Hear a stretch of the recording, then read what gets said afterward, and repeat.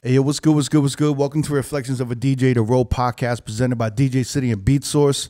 I'm one of your hosts, DJ Crooked, and we have Jamie the Great with me. Yeah. I never thought we'd be recording an episode like this. Recently, this month, our co-host DJ Neva passed away on Sunday, November 5th at Spring Valley Hospital. We recently had his funeral last week on Monday in New York, in Harlem, and that was November 20th. And he was buried next to his mother, Juanita, in the Bronx at Woodlawn Cemetery. I'm here with Neva's close friends, with his close family. Here we have his older sister, Marion. We have his other sister, Scene.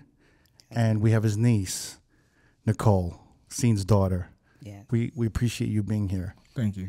Thank you so much for being here. And next to me, we have one of Neva's closest friends. He's known him for over 2 decades, more than that, if anything. He's been a constant co-host and guest here on the R.O.A.D podcast, Eddie McDonald from Mac Agency. One of my close friends and best friends from New York, and was very tight with Neva, straight from New York. We have DJ Sean Perry here.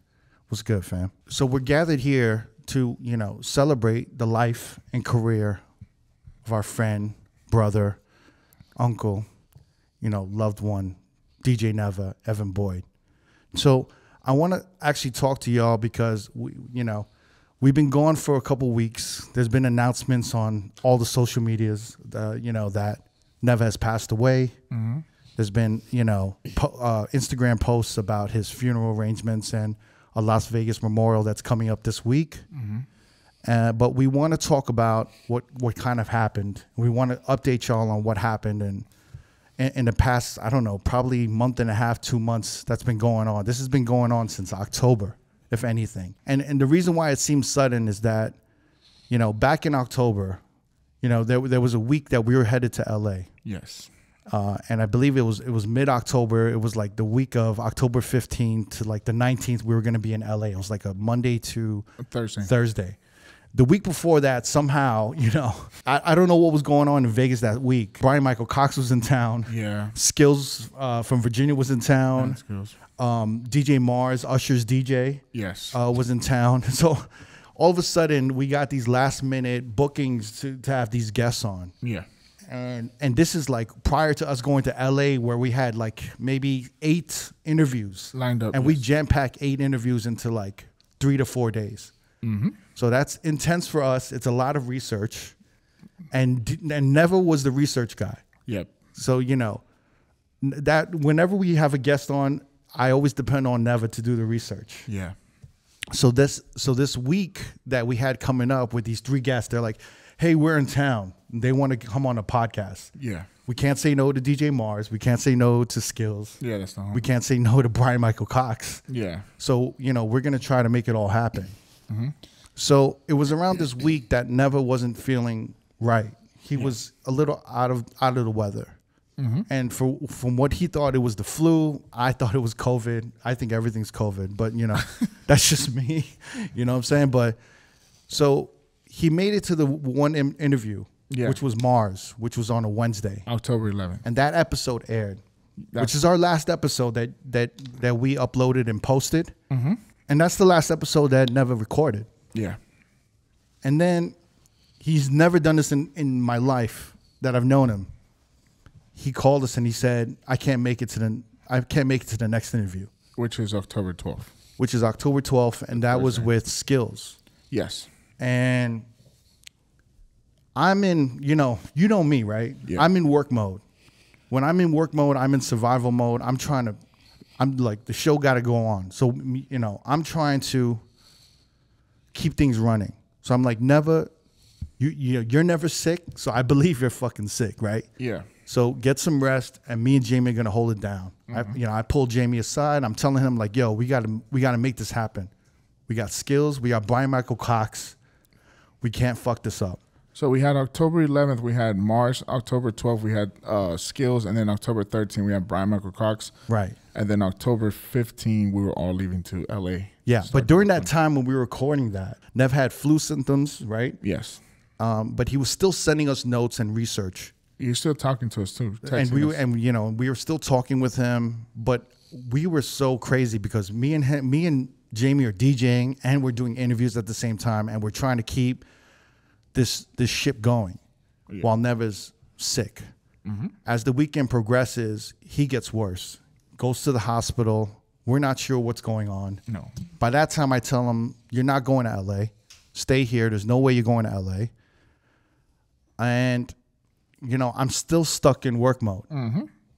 And the thing with Neva is that he's just never sick. He's just, to me, he's like invincible. Like, I've never had him call out or like, you know, Eddie, I don't know. You've known him for a long time. He's never called out sick.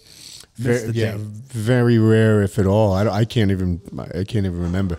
And you know, like for the life of me, I'm gonna think about this for the rest of my life. I should have stopped and dropped everything and just checked on him for 1 second. Yeah.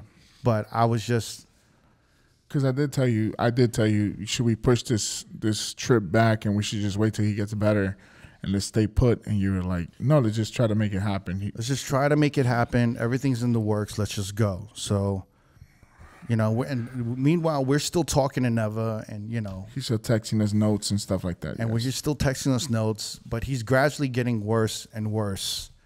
And by the time we're in LA on Monday, we finish our recordings in LA on Monday, which is like October 16th. And then and then Tuesday, we get through the day of Tuesday. Yes. And then we have a big interview with this one OG.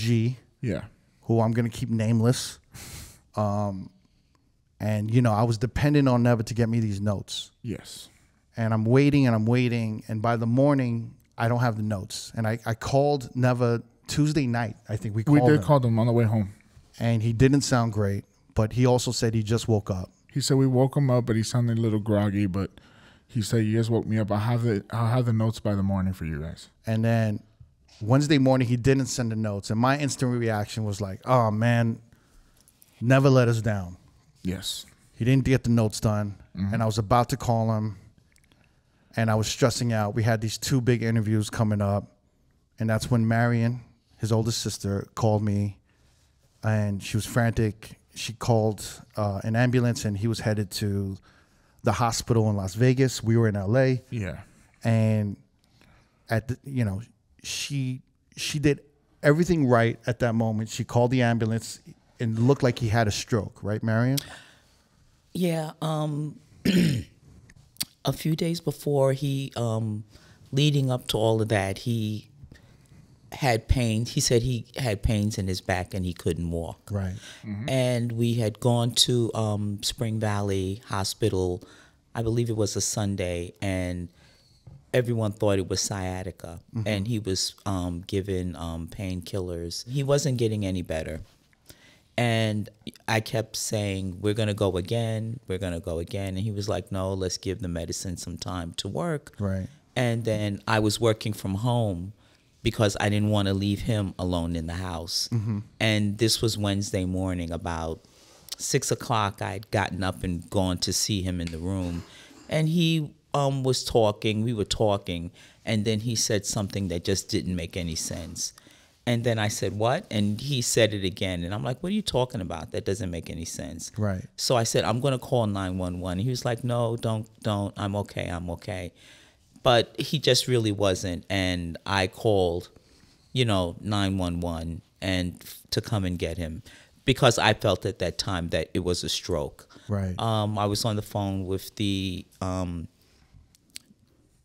911 operator, and there were certain things they asked me to do with him, have him smile, can he raise his arms, and say things. And we did all of that. And meanwhile, the EMTs and the fire department came and took him to the hospital. And so I'm following them in the car, and I called you, and I told you, I don't know what's wrong, but we're on the way to the hospital. Right. Get to the hospital, and then I was really frantic because he was okay. He was up. He just wouldn't wake up, and that's what frightened me. He would get up, and then he was like, I'm sleepy. I want to go back to sleep, and I wouldn't let him sleep.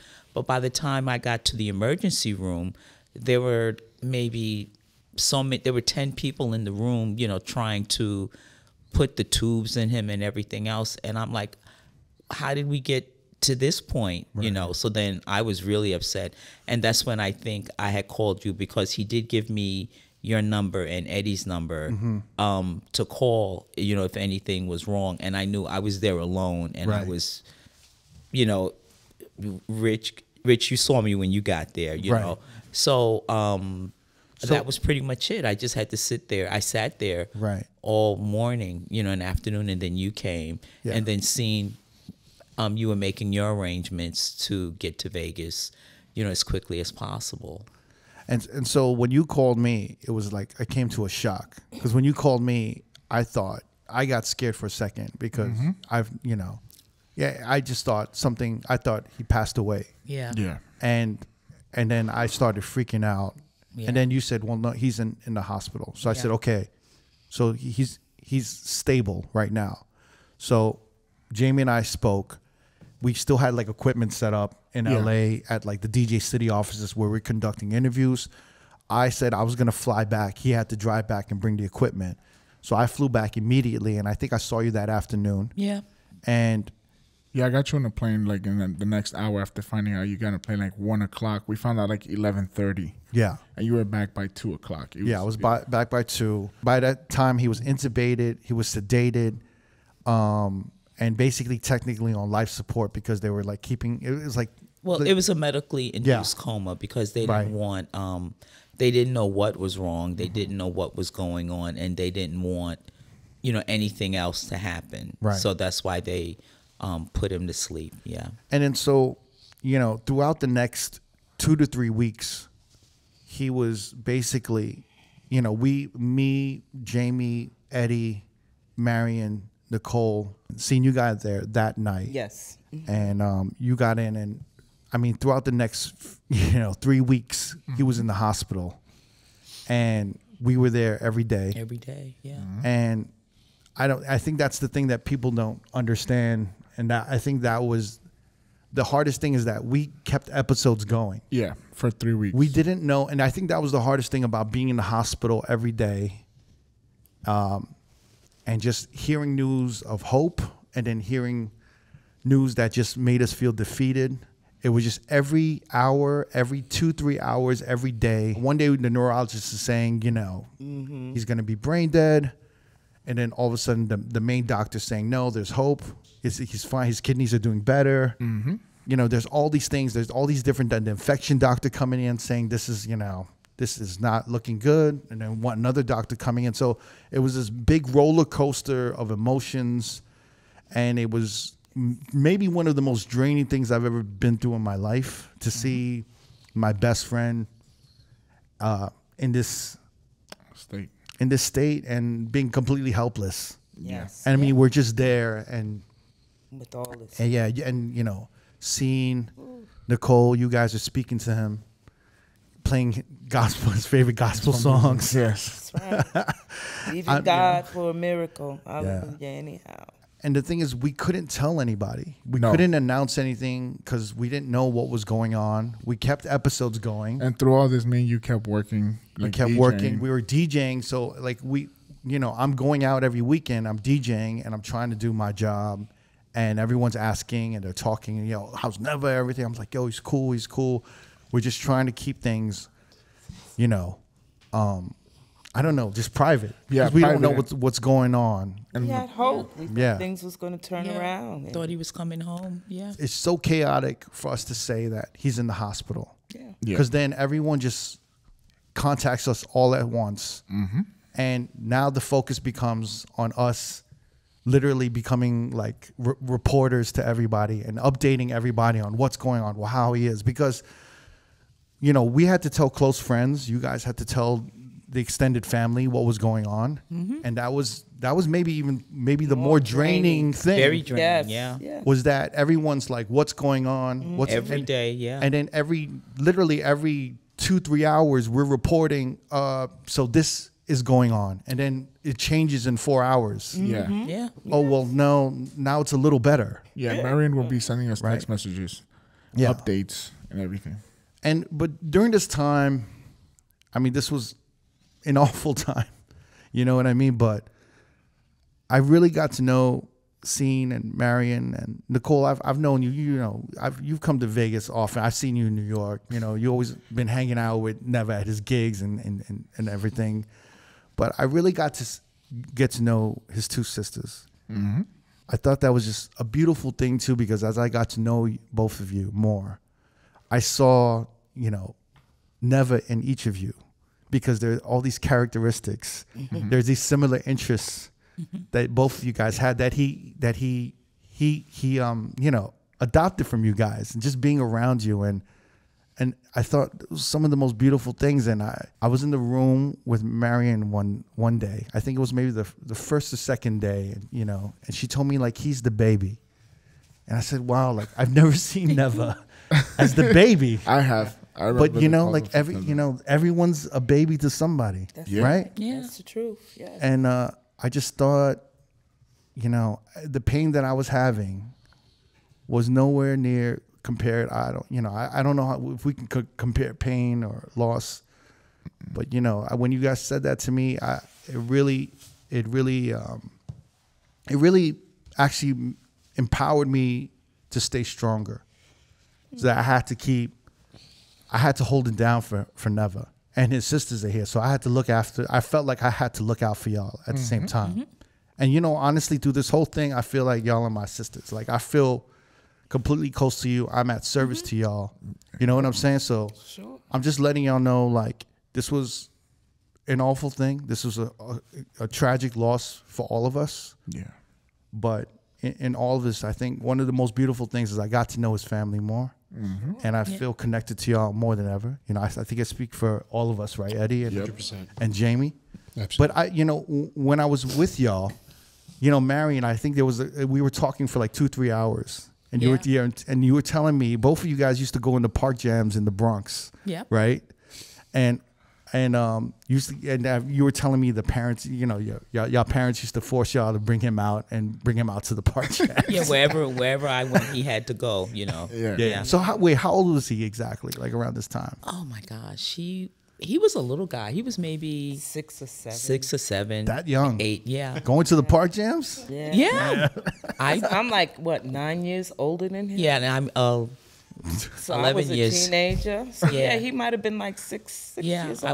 I was 15. Yeah, when he was born, I was 11. So maybe I was 15 or 16. He may have been 6 or 7 years old, because wherever we went, he had to go. And I wasn't missing the music, because that was the beginning of, you know, hip hop. Right. Mm-hmm. You know, Grandmaster Flash lived down the street. They were always in the park playing. It's crazy. And, you know, in St. Mary's Park, we would just tell them, if you hear gunshots, hit the ground. No, not run, hit the ground. You know, you were telling 6-year-old Neva, if you hear gunshots, hit the ground.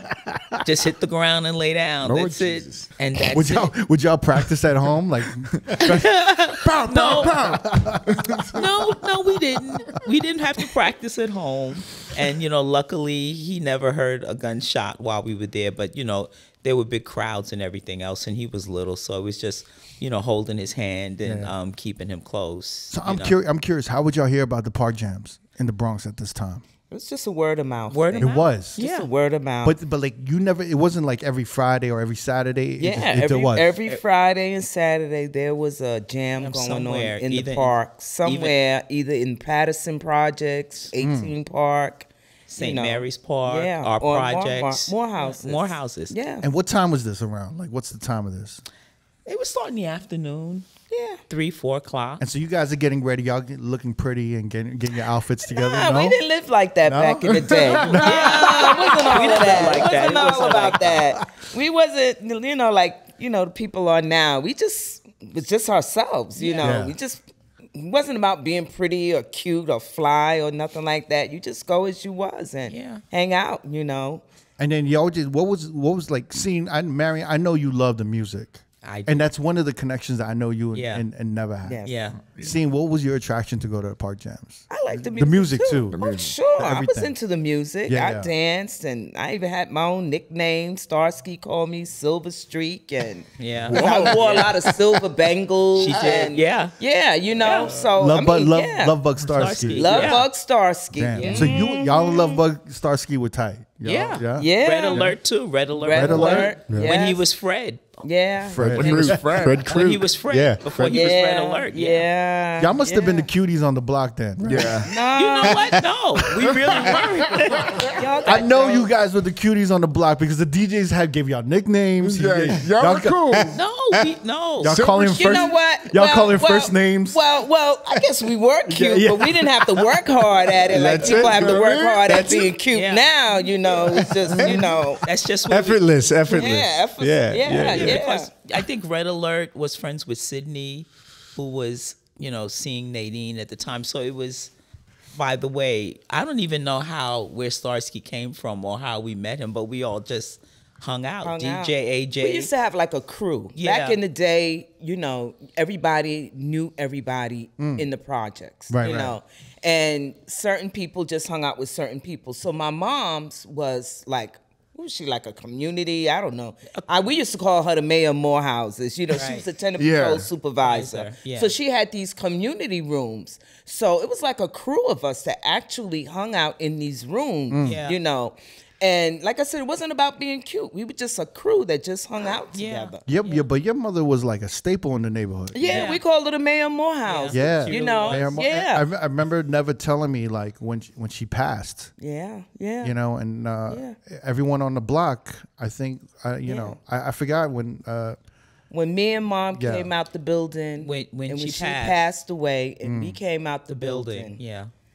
everybody was outside. It was like it was May. It was May. It was May. It wasn't hot, Before but it was, Memorial Day, yeah. it was May, and everybody was just like, "Oh, Miss Boyd, God bless you," because it was COVID time. So during her funeral, it wasn't a lot of people there. Right. We only had you were only allowed a certain amount of people. But I felt that was her funeral. I felt her presence walking next to me, saying, which she was. Look at me, because everybody was like standing up and like, "Oh, Miss Boyd, thank you, we love you." Right. Because she, at that time, I guess after the park, with the summer and the springtime, you can't hang out in the park. She would allow these guys to have parties in the center. So Wow. Evans had to get dragged, into the center because my father was a merchant seaman, so he wasn't there to babysit. So she would have to, bring him along, and we was at the party, so he'd be sleeping, but still So the music. it's been a thing since he was a kid. Yeah, the music was constantly in his ears, That's why he always sleeps best in the club. He was so used to that shit. Yeah. So it was a different time, and he was a part of that. So you would drag him out, and would he get excited to go to the park jam? He could care less. He was a Exactly. kid. He didn't care. He was a kid. He didn't care. And then y'all would like, you guys want to dance, y'all want to mingle. I right? make sure So- he sit on the bench. I don't know all about. I just make sure just sit here Yeah. and stay here. So the DJs were always set up by the bench because they could put their crates and everything. Right. So put him on the other end. You just stay here. Not that they was watching him. They probably could care less. But he would stay there. Him and his little friends. They'd be sitting there like, twiddle-a-diddling, We just had to have him. We couldn't leave the house without him. He had to go outside too. We go outside. He went outside. Yeah. So And then with me, it was, we would just stand and listen to the music and everything else. I think as he got older, when he was in junior high school, they had the little dance group. Catholic. It was in Catholic school. And it was a dance group. So he had his moment being a break dancer. Yeah, him and his little four him and his cronies. friends. I call them the Four Musketeers. And he had a fade. Yeah. He had a fade like maybe a foot tall. Or Yeah. something, He had the high top. He had a high top. Yeah. Yeah. And that was just it. Music was just His thing. everybody's thing. Well, that like was something. I think it's amazing at like 5, 6 years old to just for like I don't know, was it a few summers with just being next to the DJ booth Yeah. all the time? Yeah. Isn't it like it's he was kind of It's like raised to be. osmosis or something like that. He was raised to be a DJ. Yeah. You know? Because, after a while, those DJs, after they became more popular, they weren't in the parks anymore. No. Right. So it was that rare. Yeah, it was. know? He was just that maybe a few years, that they really was in the streets, and then they got popular. So then they was going into the clubs, the ballrooms. They had little. The what do you call those? The Renaissance. Yeah, just the ballrooms and these little black doors, places where I don't know. It was just. It was wherever they could be, wherever they let them in. They Y'all acting like you guys weren't. Y'all were over there. Oh yeah, we were there. Yeah, I was there. She's acting like we would never go. We would never go to these seedy black door places. Yeah, but y'all was there. No, we were there. Yeah, but remember, and this was there. when the Bronx was burnt down. And remember on Fremont Street, I swear that Freeman Street. Yeah, the black door was y'all might a dilapidated, burnt out building that. So that's why it was a black burnt door. Is that what it was? I had no idea. The door was a black. It was literally a black door. And the spot was called the black door. Okay? There's no thought in and this. And they were making money. See, then these guys started making money. AJ and Flash, and they were making money. Because now they charging people to come into these parties. To hear them play this music. So Evans really wasn't a part of that, but he was a part of the beginning when they started out in the street. And anyone who played in the park, because even after, they started becoming more and more popular, they still came back to the park and played. Once in a while. AJ and Starsky still played in the center, every now and then. Now and then, yeah. When did your conversations about music start between you and Neva? Because, Neva's like encyclopedic knowledge of music and like chronological orders of like, he knows the years. And everything. He's like that Questlove kind of, and knows the liner notes, knows the label, knows the release date, all that shit. Yeah, he was. It was like insane. But when I talk to you, I'm like, oh, he got some of that from you. Because I always, and I still do, read back then it was albums, then cassettes, and then CDs. I would always read the back of the album to see, who was on the album, who did background music and things of that nature. By then, I was in high school, and I went to music and art. So some of my friends were professional musicians, like Marcus Miller, Omar Hakim, and like Omar wrote songs and played songs for George Benson. So whenever any of my friends did any music, I would always buy the album to support them and just read the liner notes to see who was on it. And then it was just a thing to read the liner notes to see which musicians were playing, percussion or the trumpet or whatever, especially with Chaka Khan and, those artists. And that was what I loved the most and that I listened to, the most, Earth, Wind & Fire and Chaka Khan and things like that. So even to this day, I still try to read the liner notes, even though everything is digital now. Right. But they still put the album cover or whatever just to read and see who's on it. So that's what I did. I still do it. And you're like obsessed with finding different versions of songs. Absolutely. And he would help me find things. So you and Neva would, like, for example, like, tell me, I remember you were telling me like, oh, there's like 4 versions of this one song. Right. And one's like Brazilian and another, like, explain that to me. For example, obscure, Isaac Hayes, whenever he did an album, he always had a Ike's Rap 1, 2, 3, 4. So Ike's Rap number 7 was to the song This Time I'll Be Sweeter. But back in the day, in the late 80s, a lot of artists were on multiple labels at one time. So you may have had an album come out, but it may not have come out in cassette, or it may not have come out in CD, and it was just the album. And I have every one of those Ike raps, but I could never find the number 7. So this was something he helped me with. We would look everywhere for it. And then actually how we found it is when Isaac Hayes passed away, somebody put his entire collection of music on YouTube, and he found it and helped me download it from YouTube so that I can put it on my laptop.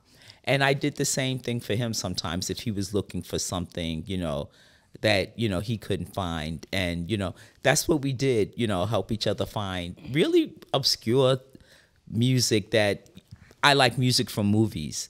And sometimes you'll hear a song in a movie and you'll be like, where did that come from? You know, so we would try to find out where it came from, and we did most of the time. When did that start? At what age did you start having that connection with music? Neva? With him and you guys nerding out and, you know, all For that? me, it was probably in high school because, you know. And so he was like still like what, 8 or 9? Yeah, he was 8 or 9. And then too, I had this. Remember, I had the organ, and I had an organ and an electric organ, and it came with 3 songs.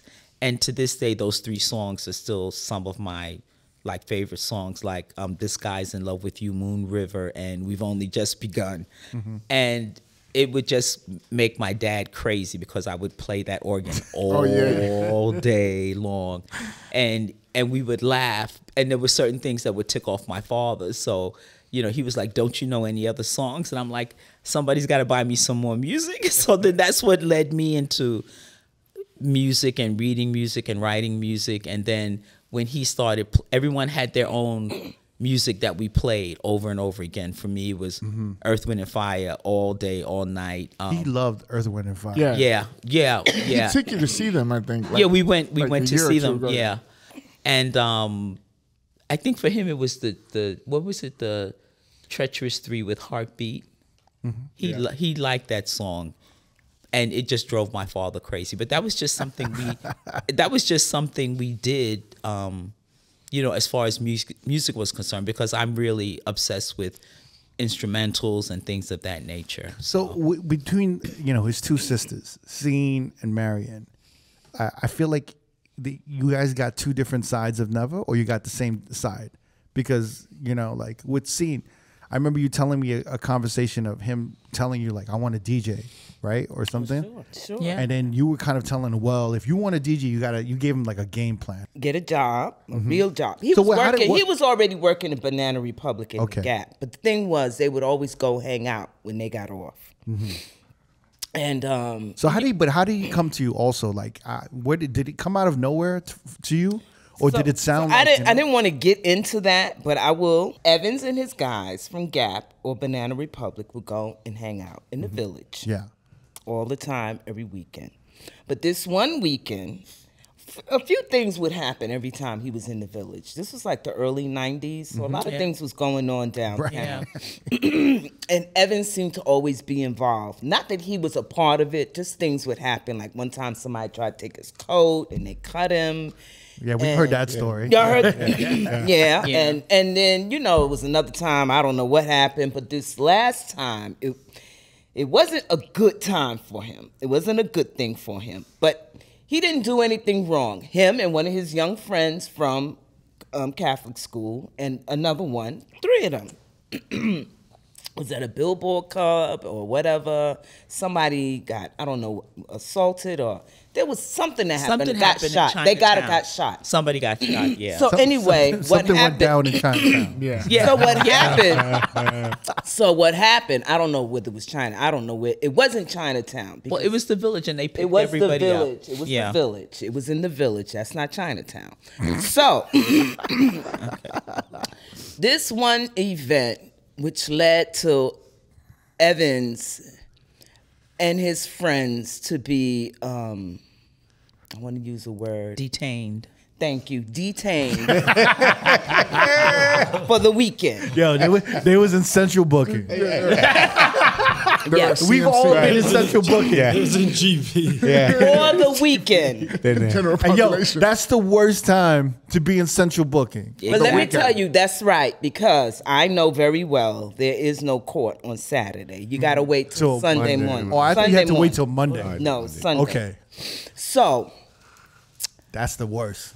and with my profession, I just felt that it was time for him. He was still young then, because I was pregnant with my son, Daniel. Daniel is now 31. And so I said to him, you know, what is it that you want to do? Because, you know, hanging out, you know, you got to do something, you know. And you know, the funny thing about it was, to me, even though Evans was into music and he was always quiet. I found him to be a quiet storm, you know, and for him to come out to say to me, after I said to him, you know, well, you need to get a job, you know, so in my mind, it'll keep him busy if he get a real job, you know, not, that little part-time, a real full-time job. And I mentioned, yeah, you need to find you a girlfriend. You know, I figured, all right, you got a job, you got a girlfriend. He ain't gonna have time to want to hang out in the club so much. And and that's when he told me, you know, he had already told me he wanted to be the DJ. So I was like, and then you could DJ if you want to. I didn't really, when he said that, I was kind of shocked because it's like, oh, you want to be a DJ? You know, he never, to me, I never saw in him wanting to be a DJ because he was quiet. I knew he loved the music. Right. I knew he loved to, you know, party and hang out, but the DJ? I was like, wow. Like I said, in my head, it was like, oh yeah, everybody want to be a DJ or a basketball player now. I didn't say that to him though. Right. I didn't say it to him, but in my mind, I was like, a DJ? Wow, that blew my mind. And then, you know, I said, well, you know, if you're going to do that, at least you have the backup plan. You know, I just, in my mind, I was like, wow. I'm still, to this day, to see everything, you know, that people were saying about him. And even years ago when I came out here and I saw him play, y'all did that thing, I was like, wow, this guy is really, I knew then, you know, I knew it, you know, I was like, wow, you know, but yeah, I gave him the plan. Yeah. And I'm happy that he followed through. He did follow through with the plan. Yeah, he got the job in housing. He got Renee the girlfriend. And he got those, he asked my grandpa for those turntables and them big, at that time, they had those big, gigantic speakers. The funny thing about it, and I'm going to tell y'all this story. The guy that he got detained with, you know, they went to parochial school together. Well, his father, when Evans first got his equipment, would take him to parties. He said Evans' first gig, and I don't know if Evans told y'all this, his first gig, Evans, you know, negotiated with the guy, you know, and it was on Prospect Avenue, someplace where the black door was, in one of them holes in the wall.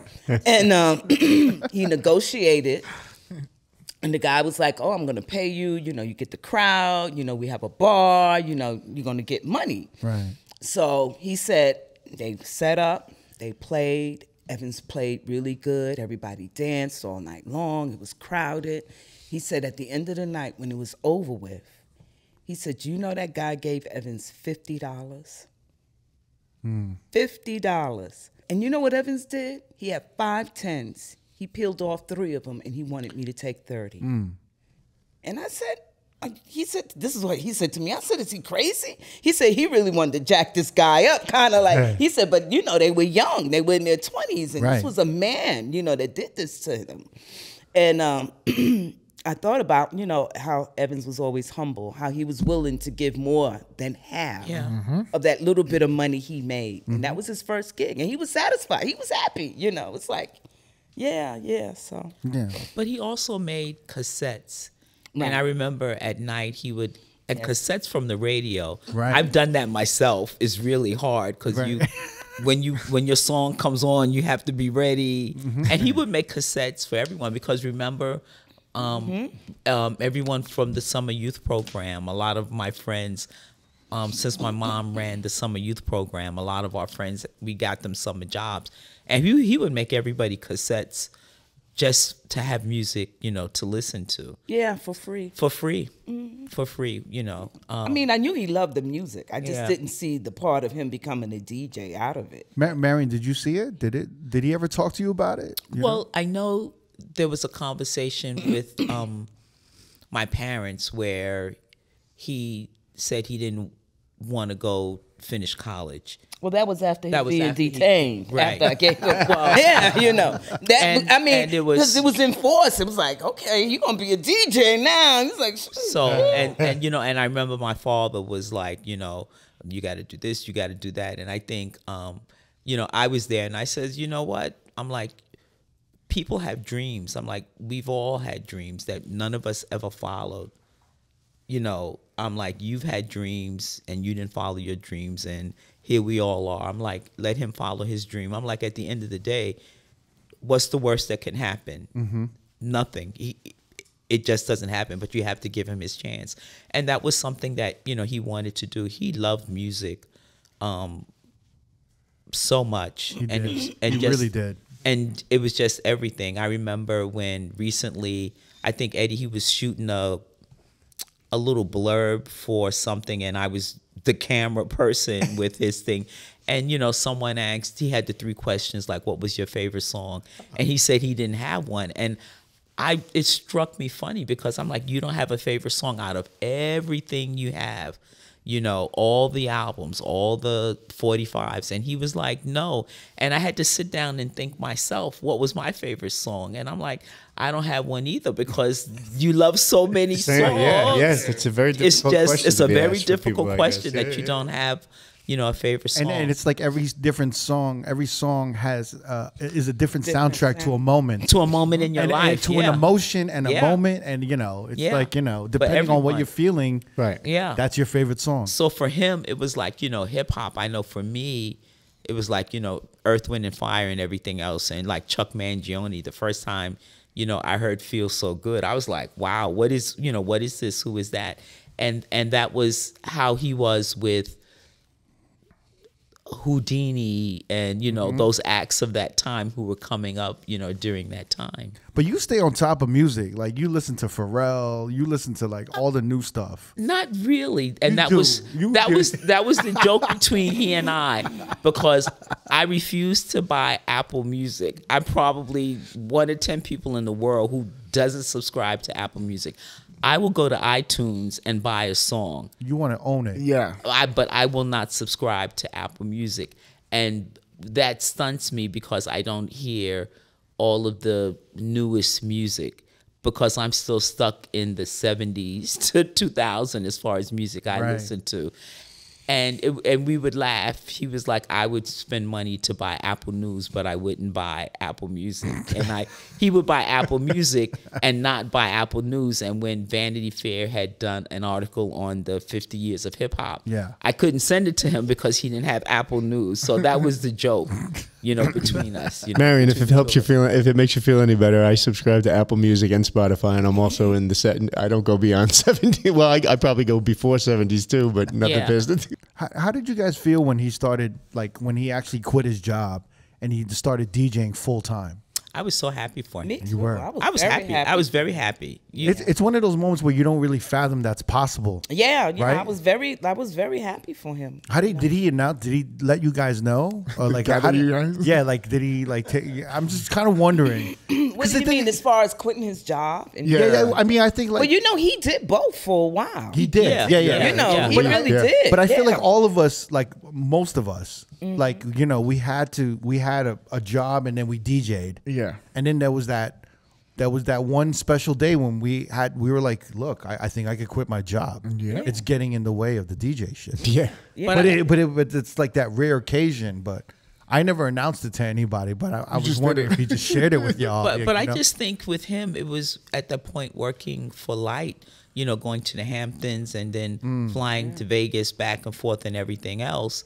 And that's when maybe he realized that this is it. A possibility. I think the move to Vegas for him was huge. It was huge. And that's where it all kicked off, you know. But I mean, honestly, like you know, Neva and you, Eddie, I mean, you guys were like kind of pioneers on the East Coast in New York, because like, you know, even at the time when I was gonna move to Vegas, all the promoters, club owners in New York is like, that's career suicide. There's nothing in Vegas, guys. Oh, really? Yeah, they were like, you know, that's the, you know, they were literally saying, I'm gonna see you back here in a year. Boy, were they wrong. I mean, were they telling you the same thing? Yeah. Yo, the exodus from, as far as nightlife and hospitality goes, that a lot of people followed suit. They saw that there was a gold rush in Nevada, and there was a booming bottle service kind of nightclub scene that was blossoming. And, you know, Neva and I we were lucky to link up with the people that we worked for in New York because they were going places. They did things the right way. The Light Group. Light Group. It was called the Jet Corporation at the time. Andrew Sasson, Greg Breyer was his partner for a while. But, you know, we connected at Jet Lounge. It was great. It was a kind of kind of an exclusive spot in Soho for a while, and then the Hamptons, you know, that whole vibe. And, you know, when Andrew picked up the phone and called me and called Neva, we felt they instilled that sense of like job security in the world of DJing to us, and we rode with them, we'll never see again. Yeah. Which we'll, we'll never see that again. Yeah, you know what I'm saying? Yeah. No. Wait, when was the first time you heard about Eddie? Did you? I'm gonna tell you the truth. Yeah. I never even heard about it. Not the first time I've heard that. Right? Get on the. I know. I know. I'm sorry. I knew. I wanted to hear what she was gonna say. No, I'm sorry, no, I Eddie. did know about Eddie come on. because I knew you guys did Jet Lounge and everything together. Yeah. But I had never. I don't think I'd ever met you. We didn't meet until very deep into. So when did you hear about it? What was the first time you heard about? I actually Nicole might have known. Yeah. remember the days of MySpace. Of course. So I was doing Neva's MySpace page. And there was an article with both Neva and Eddie. Oh, I know which one. And yeah. I put it up on MySpace. So I knew When I'm smoking the cigarette with the smoke and the black and white one. Yeah. That was funny. Yeah, 944 magazine. It was back to back. That picture almost never happened. They were highlighting all the major clubs in Las Vegas and highlighting the talent for each one of those places. And originally, they wanted to put me at the bank with, and no disrespect to this friend of mine who's a DJ, David Christian, but I just didn't have the story. I didn't have the history with him. So I was just like, you know, I don't really feel connected to the bank because that was kind of like my tail end of employment with the Light Group. But Jet's me and Neva's house, you know, at the time. This is, you know, I mean, this is where we kind of, I said, I want to be, we need to be in the picture together. So they made, at the photo studio, at the studio, they were like, okay, we're going to switch this up. And that's when and I love that picture. That picture's great. That's when I was like gone, right? And because I would have been in that picture with y'all. But it's funny. And the shop, I would have been like in between your shoulders. Like, the shop was going strong. We had every DJ that went in for the shoot had a new T-shirt on. Everybody. And the photographer was like, does anybody wear anything except for new? Like everybody wore new apparel. And new was the clothing shop that Neva and I opened. Yeah. So like in 2007, I had a lot of money saved up. And everyone was like, buy a house. And I went to Neva's house and I went to your house. And I'm like, these dudes got these big ass houses. And then they got these extra rooms that no one even goes into these rooms. Yeah. Right? And then they go shopping for the furniture for these rooms that no one ever goes into. Yeah. So I was like, yo, I'm pretty young. You know, I was like 28. I was just like, yo, like, why would I get a 3-bedroom, 4-bedroom house and then furnish it and then like spend, you know, $15K or $10K per room to furnish the shit on top of getting a house, paying this mortgage. And I was like, I want to do something. I want to like open a business. And I was just like, I would talk to me and Neva would like, you know, we would always have to go to New York or LA to get the gear. So we were like, yo, let's open a clothing boutique. And he was just like, I was like, yo, I'm gonna put up. He was like, yo, just give me. I'm like, give me. I forgot what I asked him to give me. Like I said, give me like 10, 15K. And I was like, and I'll put up the rest. And I think I ended up putting up like 80 or something, like more than that. Lord, damn, you had a lot of saved up. All right, Rich. Yeah, no. Lord Jesus. That's the notorious scene. Lord Jesus. Lord Jesus. Lord. There was a time I was walking into the hospital and I'm like getting into like I'm in the hallway and I just hear Lord Jesus and I'm like, oh, scene's here. Yes, I called on Jesus. Yeah. So never had a retail background. You know, I had a semi-retail import manufacturing background. So, but we were like really DJs. But really, when we opened the store, we had to crack down and like grow up and really take the shit seriously because we started losing money fast. But you guys were one of the first streetwear stores in Vegas. But you know, businesses usually do lose at first before they. Yeah, and we opened at the wrong time. We opened at the end of 2007, right before the crash. Right before the recession. And then the recession hit 2008, and then honestly, the fact that we made it through the recession, because that's when all these other smaller streetwear stores closed. Yeah. And we ended up being the only one, like when the dust settled after the recession, we were the only survivors. We were the only survivors. It was like Forrest Gump with like Bubba Gump shrimp. Yeah. You were Lieutenant Dan? You know when that storm came and they were the they were the only shrimp boat, and then Forrest was like, yo, shrimping was easy after that. Yeah. That was like me and Neva. You were Lieutenant Dan. After the recession hit, we were like, damn, these teas selling out. Yeah. We got easy to sell these teas now. We should add more to the orders. It's just like, we were just, and then, we expanded, but I want to, like, when he came to y'all, did he tell you he was starting? Oh, yes, he did. Yes, he did. He was so proud. Yeah. He was so proud, and I said, go for it. And he got some money from me.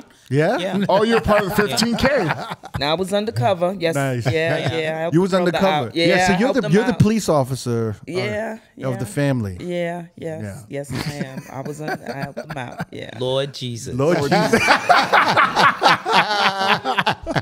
Yeah. Oh man. Yes. So then we had the clothing store, and we opened that in 2007, and and then, it was like, I think we were really, really killing it. I think we lost money, obviously, the first 2 years.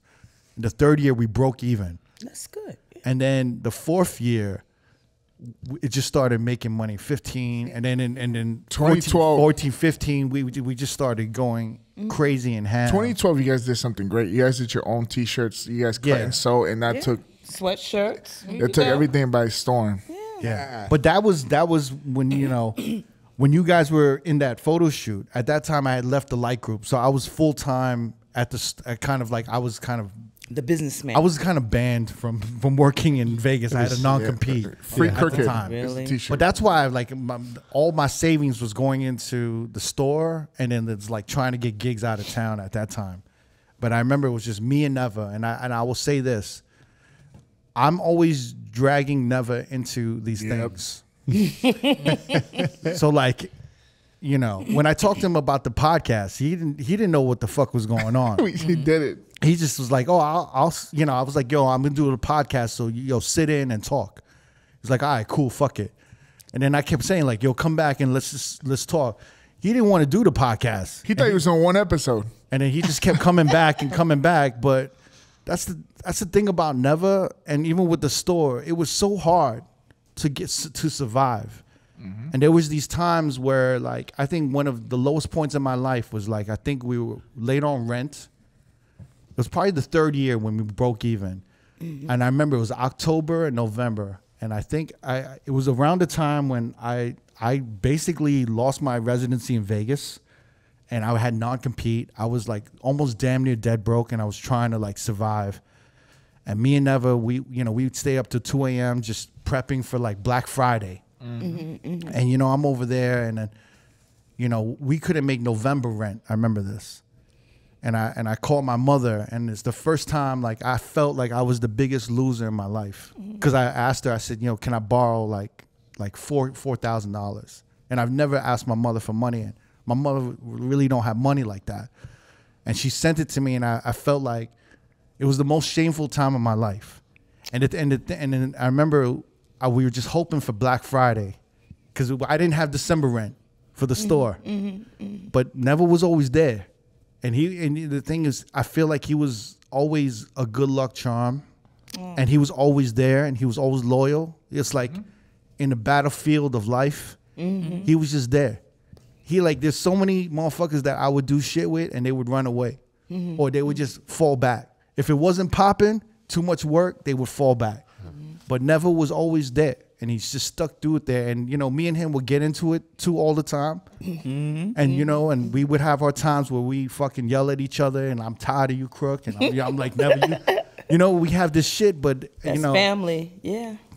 In the end, that's family. And we always stuck together. And through the rough times at New, to, you know, the times when I would go ballistic on this dude and never with the podcast and everything like that, he was always there and he always stuck through it. Yeah.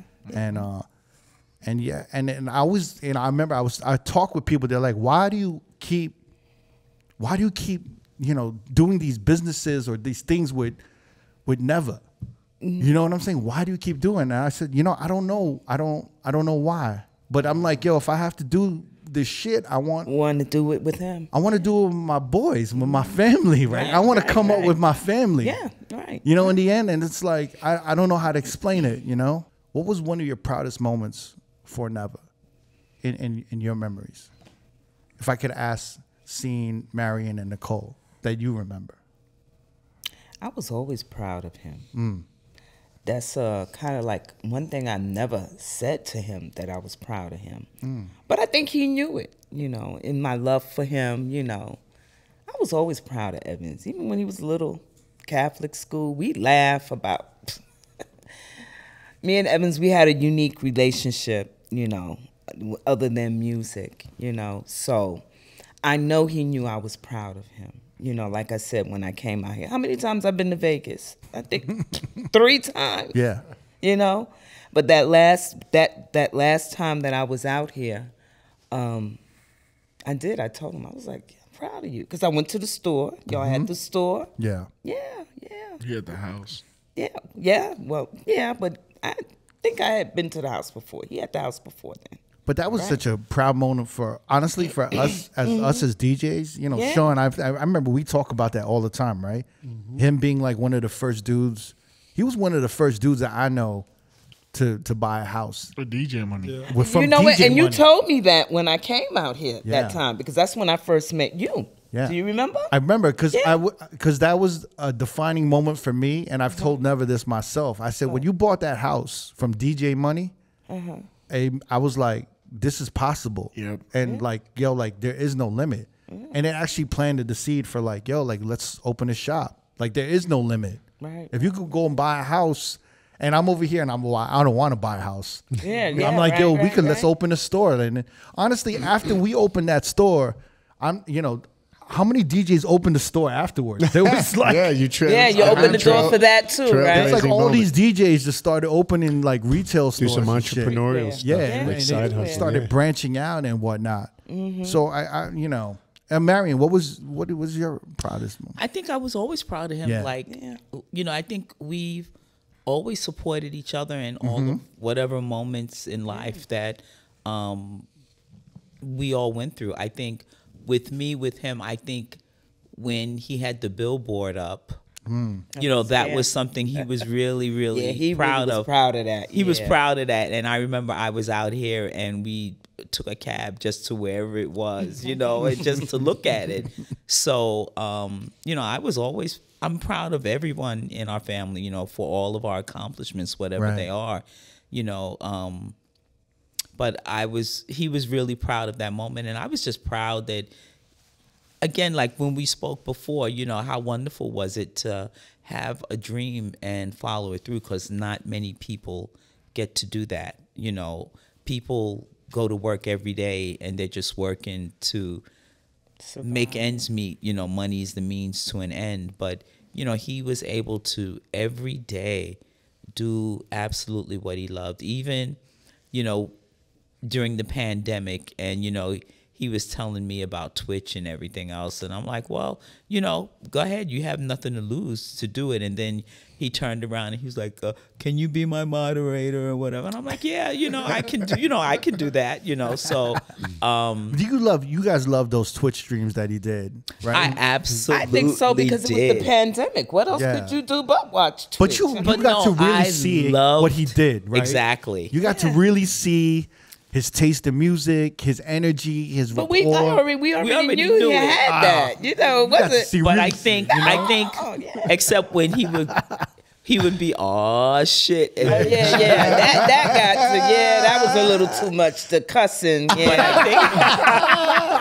But for me, I think for him was one day he was playing and my mom, I had put it on the TV in the living room. Yeah. And then, I came online, with my what was it, my name or whatever. Yeah. And he knew it was me. And I'm like, there's someone here, you know, watching you. And he started tearing up, crying because he's like, okay, I got to stop because my mom is watching. Yeah, he didn't curse then, right? He didn't curse then. But you know, my mother supported him. I guess because he was the baby. We were always proud of him. But when he was DJing in the places, wherever, my mother would go. Really? Yeah, Mom would go. Yes. We went to when Light had the big thing and he had his own room in, where was that? I don't know, Manhattan No. somewhere. Here. On Light New York on 54. No, here in Vegas.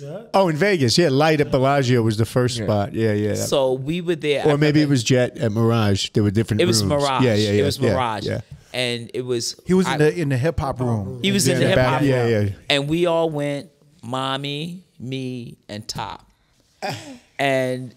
Of course, I'm like, okay, I was worried about my mom being there with everything else, you know, but I was falling asleep and she was still going, you know. And she would even, when he was in New York, she would go. A few of the places. She would go. That wasn't her first time. No, it wasn't, but it was just a whole thing to see her, you know, she all at the party. Him. Like in the club, and the rest of the younger ones are falling asleep, and she's still up. You know? Yeah, I mean, she went to see Prince twice. I mean, come on now, you know, she liked Prince, you know, so she supported him. Yeah, she did. And I thought that was really important to him. I think that might have encouraged him more because we all supported him in what he did. You know, there was no doubt. You know, like I said, when he said it, I was surprised, but I didn't say, "Oops, don't." I just said, you know, if that's what you want to do, okay, you want to be a DJ? Go ahead, try it. And he tried it, and he liked it, and he stayed with it. Took all our records with him too. Yeah. Stole my albums. He did. He took some of my records. He was like, "Oh, you listening to gospel music now? You don't need these." He took them. He took our albums, the 45s, everything. 45s and everything. Yes, he did. Yeah. Now, Neva shared a story on the podcast that one of his first gigs in New York, I don't remember the name of the place, but you guys, it was the first time you guys had all come out to see him, and he was really excited, and then you guys showed up and the room was dead. And he said that was one of the worst feelings for him, that he thought you guys were not gonna think he was gonna make it. No, never ever a doubt. Never ever, no. Yeah. You know, he truthfully, I have to say I wasn't there. Because when he started playing music, I was working, and I worked nights. Yeah.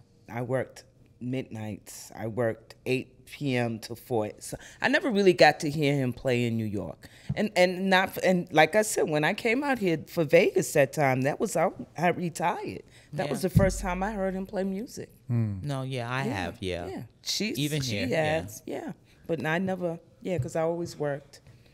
So I had babies, and But I knew he was doing good things because he had my records. Exactly, all of them. He had my records. Yeah, I knew it was good. You know, it's funny.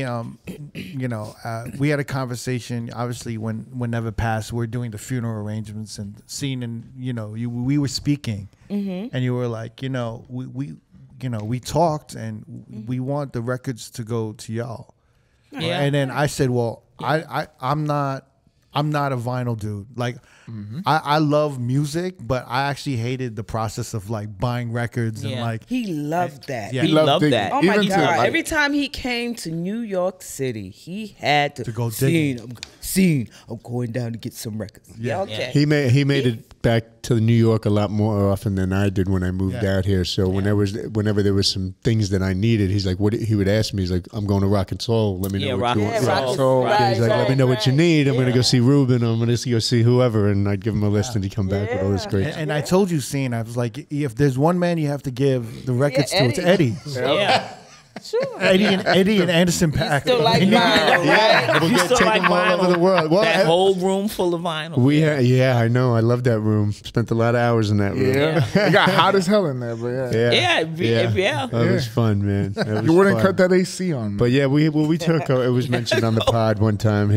He had a was it LaFace Records, I think, compilation, and AP wanted you know what's up, Donnell Jones. Yeah. And I never had the 12-inch, but he's like, oh, I got it. I swear to God. No, I had. Crazy. I also had a lot of records that I lost in a flood in Jersey and stolen from me in Jersey City too. Really? Yeah, a lot. If I had all the records I had throughout my journey in music, I'd have to get a bigger house, man. Yeah.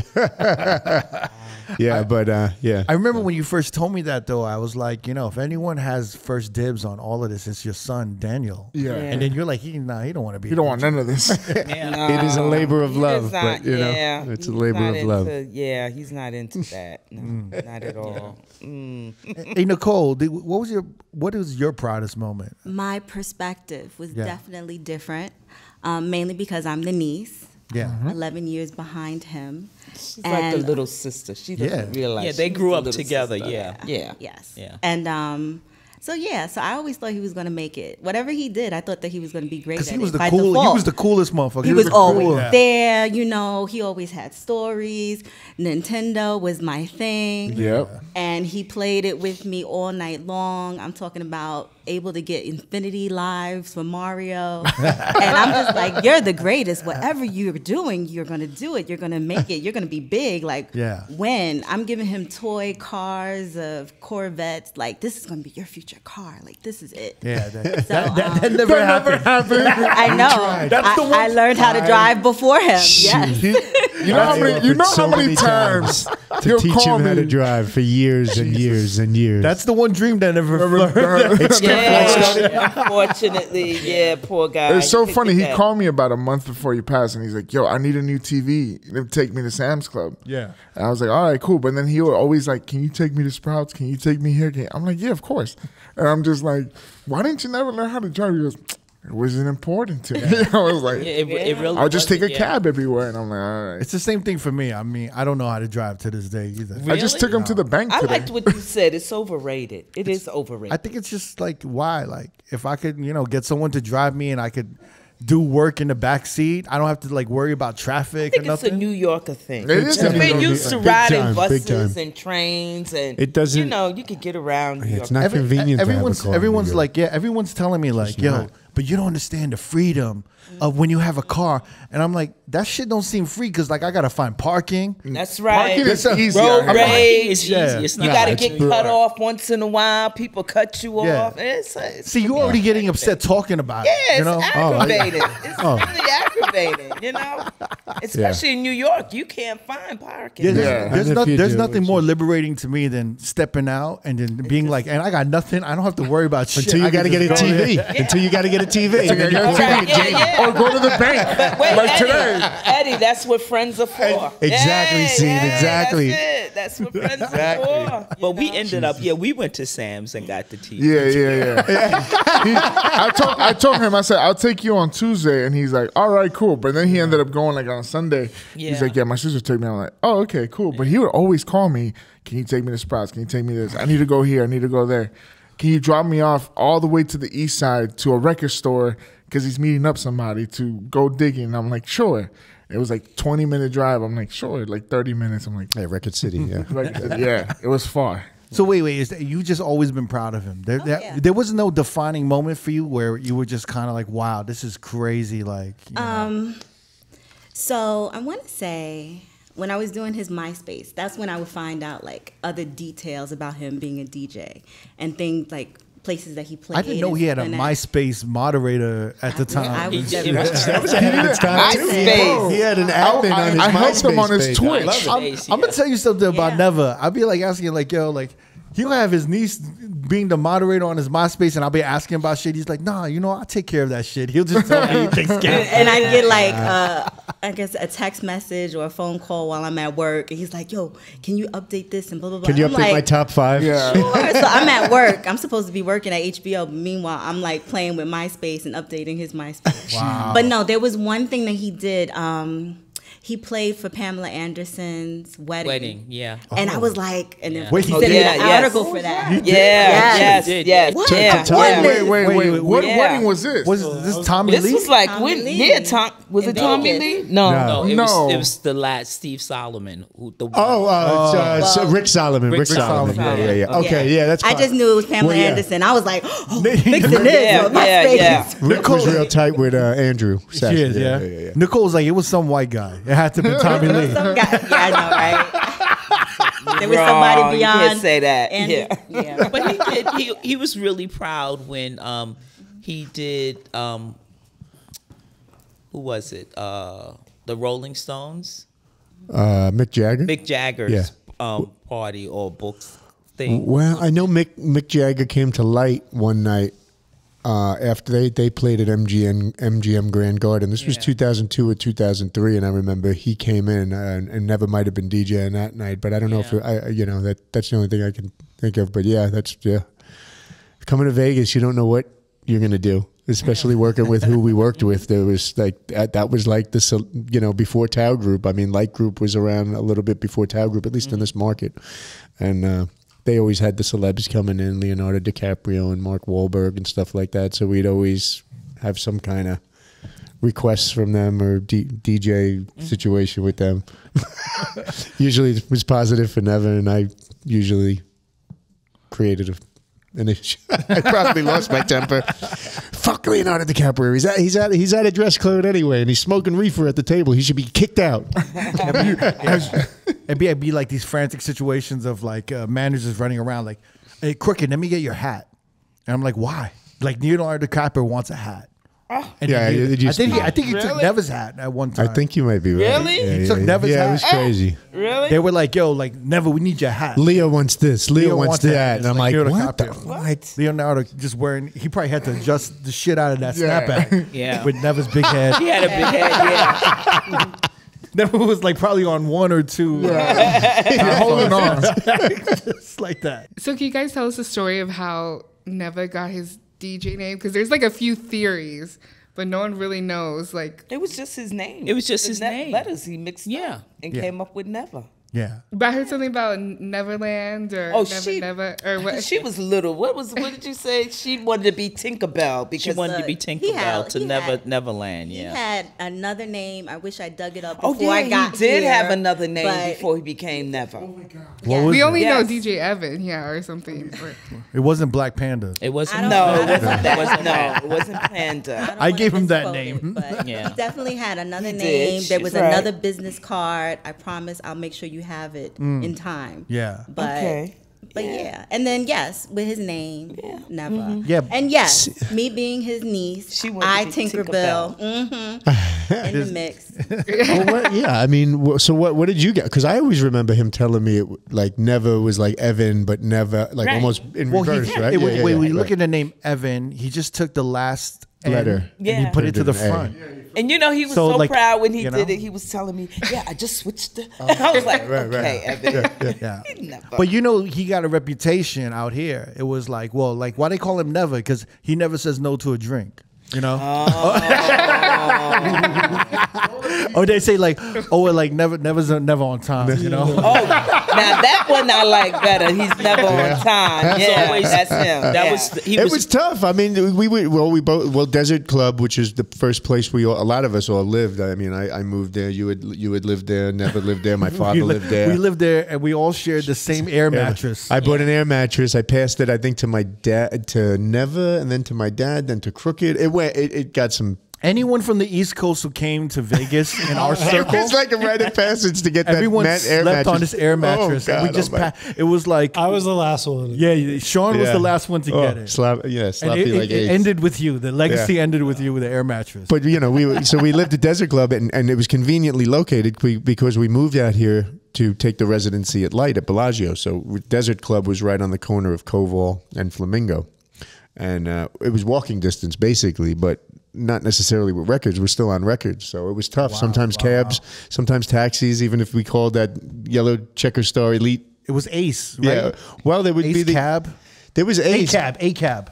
That's yeah, what but that was. there was the one ACAB. that was saved for. There was a number saved for industry in Vegas that got there like 5 minutes or less. I Usually, they didn't called know it that. Yellow Checker Star Elite Fleet, the Elite Fleet. There was like a special number you called, and they would normally be there. Sometimes they wouldn't show up, and we'd have to run up Flamingo Road with 400 records behind us. Oh, my God. On 2 luggage carts, wobbling around, and sometimes we would Crazy. fall behind schedule a little bit sometimes. I remember at that time we had to call probably like 20 minutes before just to get a cab. Mm-hmm. And we called, there was one company called A-Cab. So me and Neva would always use that company. But it is the craziest shit is you would have to tip at least $5 every trip. Wow. So the trip would be like $12.15, and then you basically spending $20 at the time a trip, and then I think like Neva was telling me like, yo, like no one's coming to pick me up now. So now it's not even 20 minutes. I have to call 40 minutes in advance. Wow. And then I was in the cab one time, and then I heard on the dispatch they're like, Evan is at Blase Blah, needs a pickup. And the driver was like, oh, we never picked that guy up, man. And I was like, wait, why don't you pick him up? He's like, he don't tip. Never tip. And they were like, oh, his name is Never Tip. Never tip. Never tip. Never tip. No. So then I called him, and I was like, feel that's not like him. I don't. no, he didn't.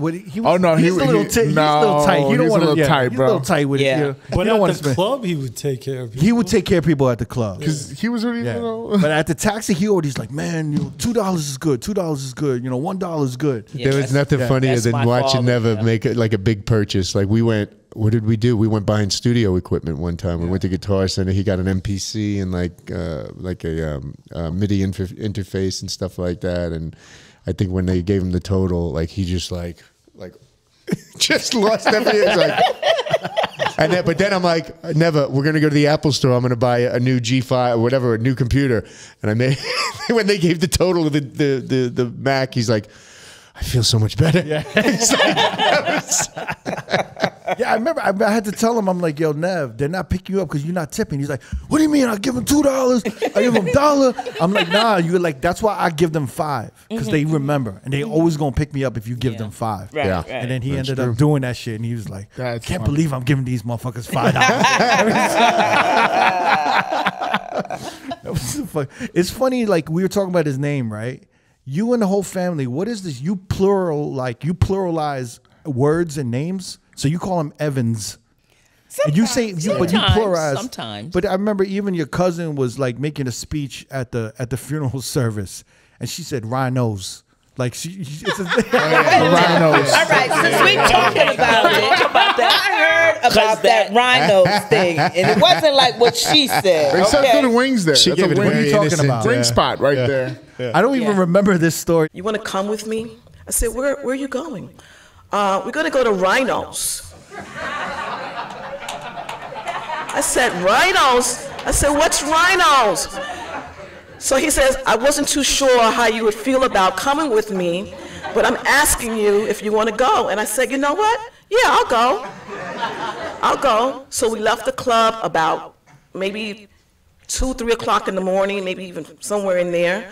And I went with him to Rhinos along with Crooked, his DJ Crooked, okay, and Sean, his 2 friends who were here from Vegas. So we went to Rhinos. And when we left Rhinos, actually I took a picture of the 3 of them outside.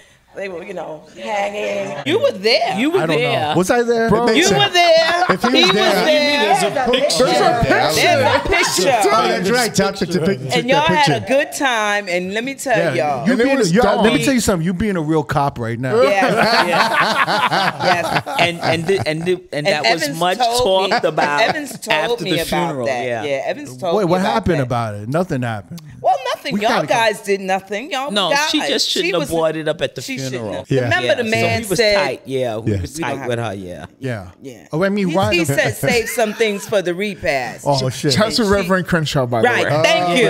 Reverend You got it right, Yeah, Jamie. I love him, man. Yeah, Reverend Crenshaw already laid out Shout what out to you could Reverend talk Crenshaw. about He and was the not best. He talk was so about. good. And it's something because, see, Cene says she didn't listen to rap music, but I need to let y'all know quickly that I'm a preacher and a pastor, but I love rap music.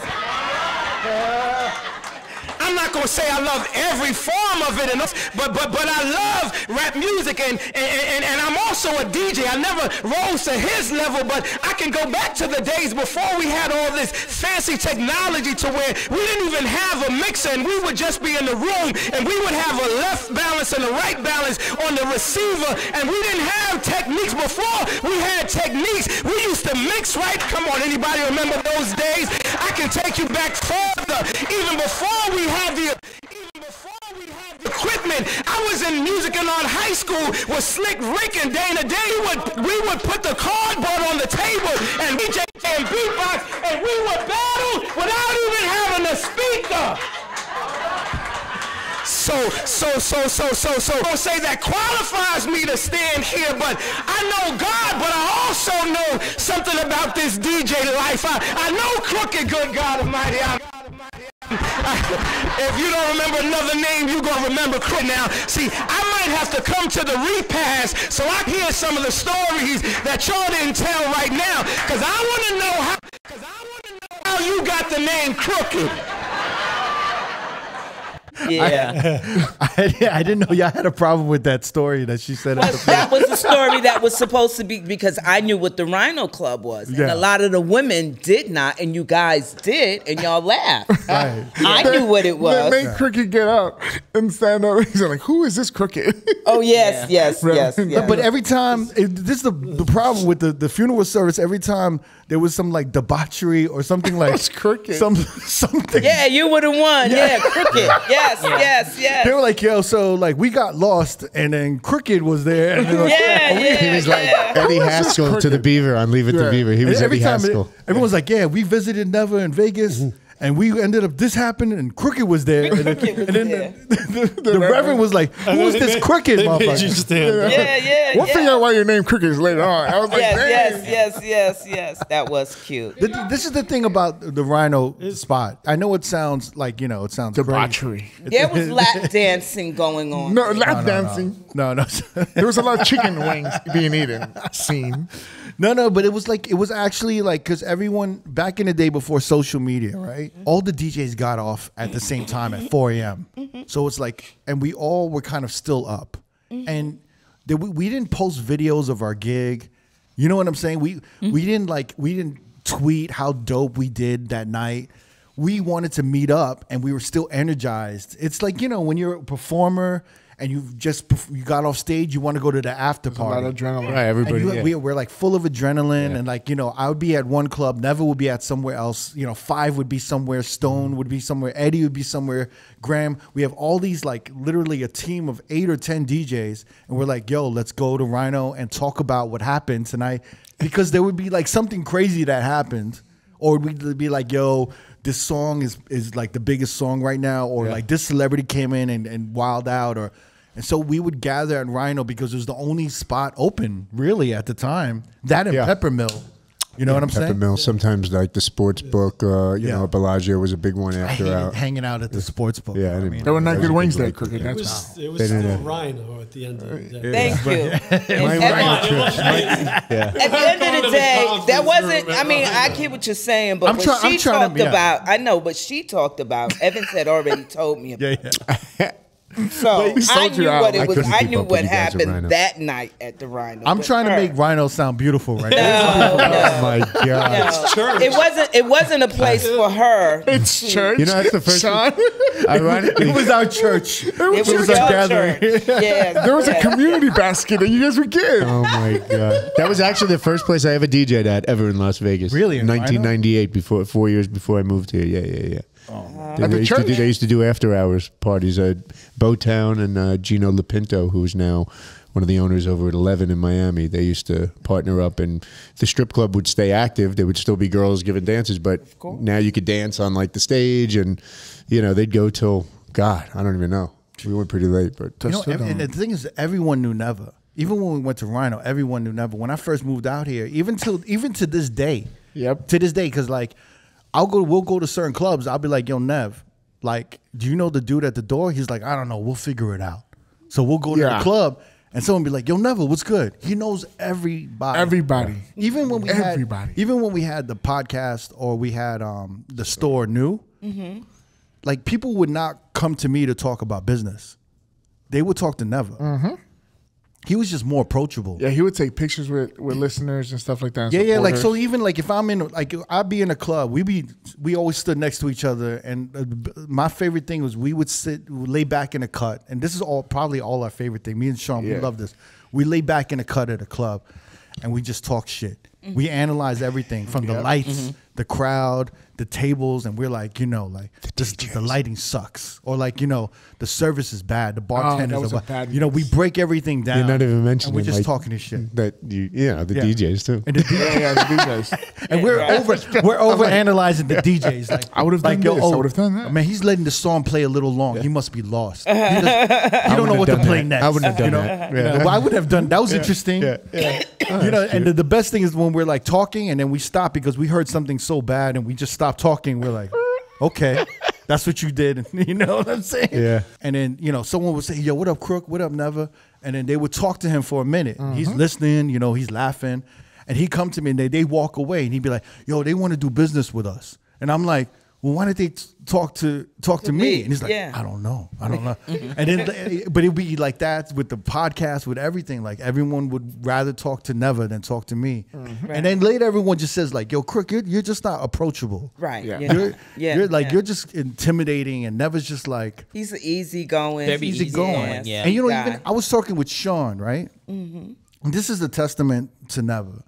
Sean was like, when we made the announcement that Neva passed, and even with the GoFundMe, and then big shout out to everybody who contributed to the GoFundMe. I just want to tell everyone I really read the comments with the donations, that there were people who donated that never even met DJ Neva. I want to say it because I want to say Evan, but they even donated from just watching the R.O.A.D podcast. Yeah. Some of them said they learned from this. And I just want to say thank you so much. I mean, it was a blessing, a real blessing. And if you watch his YouTube, the funeral on YouTube, it was a blessing. It was a blessing. And thank you so much. That's it. That's all I can say. Thank you. And me too. It's just a testament to the person he was, it was just amazing, and we're very grateful. We're grateful for everything, you all, the friendships that we've all cultivated, and that'll continue. And to everyone who contributed, be it, with money or with kind words, loving thoughts and prayers, it was really appreciated, and it means so much to us. Even just sharing their stories, and their stories, encounters, and their experiences. It was just amazing.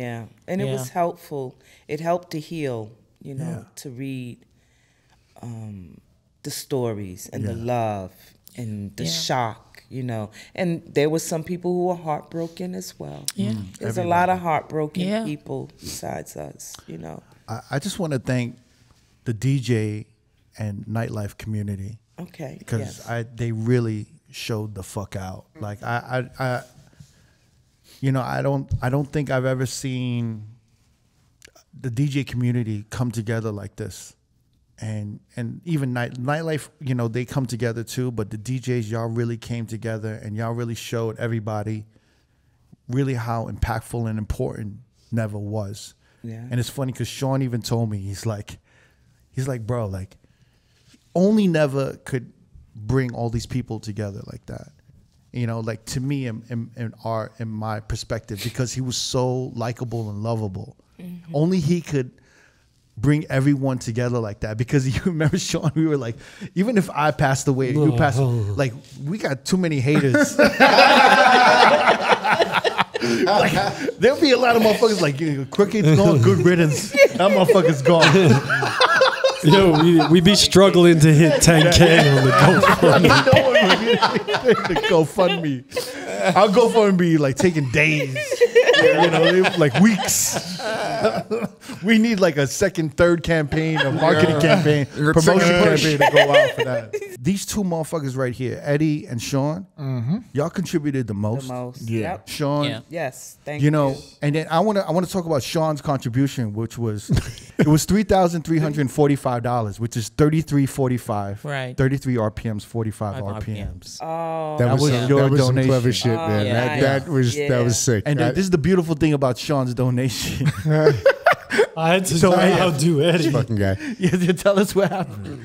No, I mean, I saw what Eddie gave, and I'm like, you wanted to do better? You didn't see what you waited to see what I was getting. Didn't you hold on?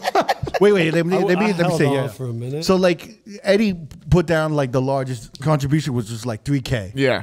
And then, you know, Sean's on the cut. He's just low-key spot. He's like, he's just waiting. But it was also right before we hit the goal, so I was waiting until we got close to the goal. Yeah. Well, but you said... And then you wanted to top Eddie. That was your main thing. Yeah, I had to. You had to be the biggest dog. But you sent the screenshot. A couple bottles. I was trying to like throw it back at you because you had sent in one of our group chats a screenshot of something that Nicole had said, like, I'm gonna lose it if it hits 45,000 on Friday. Right. So I was literally pushing to stay like 10 o'clock is the new 3 a.m. for me. So I'm like pushing. I'm like at midnight. I'm going to contribute the difference to bring it right to 45,000. Right. Right at midnight on Friday morning and be like, hey, Sean. Right here, I got right here, I got you. But you know, the 45 on a Friday, that was always a beautiful thing. I never Twitch forget that. stream. That was actually what you guys. That was one of the things that you guys did on Twitch. That translated to real life. Well, it was one of those things where it was like, oh shit, these guys are playing vinyl 45 on a Friday. Shout to John Petty. John Petty saw it. He's like, oh, let's bring that to Gatsby. Let's bring that to life. But it was on trend with a lot of the things that's happening right now. And it's one of the reasons why Anderson .Paak and you are working together as well. I feel like there was this synergy of the vinyl and the music and everything that led to On the Record and the Vinyl Room. And you were doing vinyl since, you know, way back with Intrigue and everything. But at that time, it was just like a great synergy of what was happening at the time. Yeah, no, it was beautiful, man. I think he did a few installations of it, a few shows, and then called me and asked me, and it was great. He got me out of the house, you know, for a few hours during the shutdown, and we would kind of, you know, have some drinks, order some food afterwards, and you know, got to engage with Marion and everybody in the chat. It was beautiful. It was a lot of fun. It was a lot of fun. We'd have some guests come over. I think, you know, Mel Starr pulled up one day, and Mel just posted that video. It's so cool, man. Neva was just like, we had a couple of cocktails in us, but Neva's like, yo, I can't believe this motherfucker's at my house. He's one of the baddest motherfuckers to ever do it, and he's playing records on my turntables at my house. It was amazing. It was amazing. I'm so thankful for that. And that was it. Like, you know, we had more plans to do more stuff. Like, there's a lot of vinyl stuff coming up that we were looking forward to doing. And doing some 45 on a Friday live type things, and even do some more back at his house just as a little reunion on Twitch and stuff, you know. So that was always a lot of fun. Always a lot of fun. Yeah, I'll never forget when he came up with the name. I was staying with him during the pandemic, and he was like, what should I do? What should we call this? I just want to play 45s. I'm like, well, 45 starts with an F.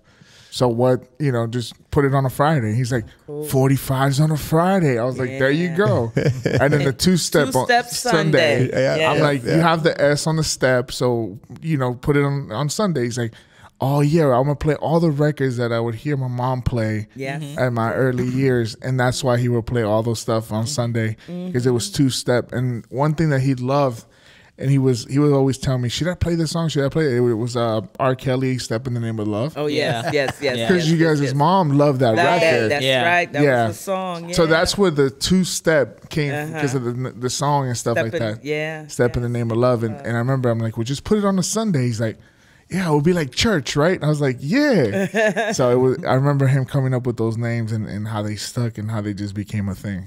Yeah. So, I was always actually jealous when you guys were DJing because you guys had so much fun. So much fun. And I mean, that's on Twitch. That's off Twitch. I mean, was just that. I mean, I never had so much fun playing with anybody. I could never have that much fun on Twitch. Yeah, I did not enjoy that process. But I really liked the shows you guys had on. Oh my Sunday God. evening.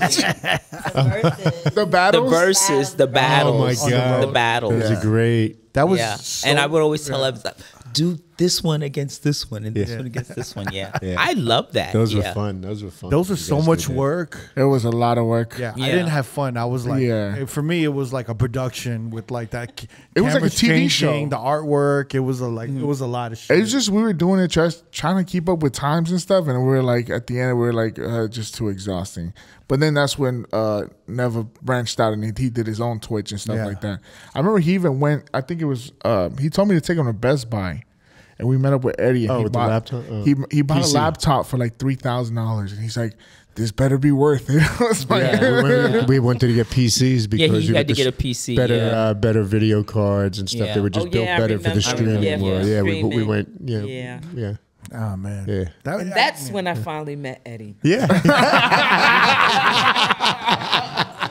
I mean, I was like, well, who's this guy all of a sudden? I was like, and he said to me, he's an old friend. He did tell me that. Yeah. Because Evans really never talked about, who he was working with or things like that. He always talked about the parties he did, Like I said, he was a quiet storm, He was really like undercover, Only reason I knew when I came out here, I met you because he never mentioned you before that, but... Yeah. I knew he had friends, but the friends I knew he had was like from, New York, from New York, yeah, and Edwin and everybody, But I knew people. He's attracted. People were attracted to him. Yeah, absolutely. Always and that's the thing. I feel like now, when I think about more and more, I'm always focused on work. Mm-hmm. And especially I think more when I came to Vegas.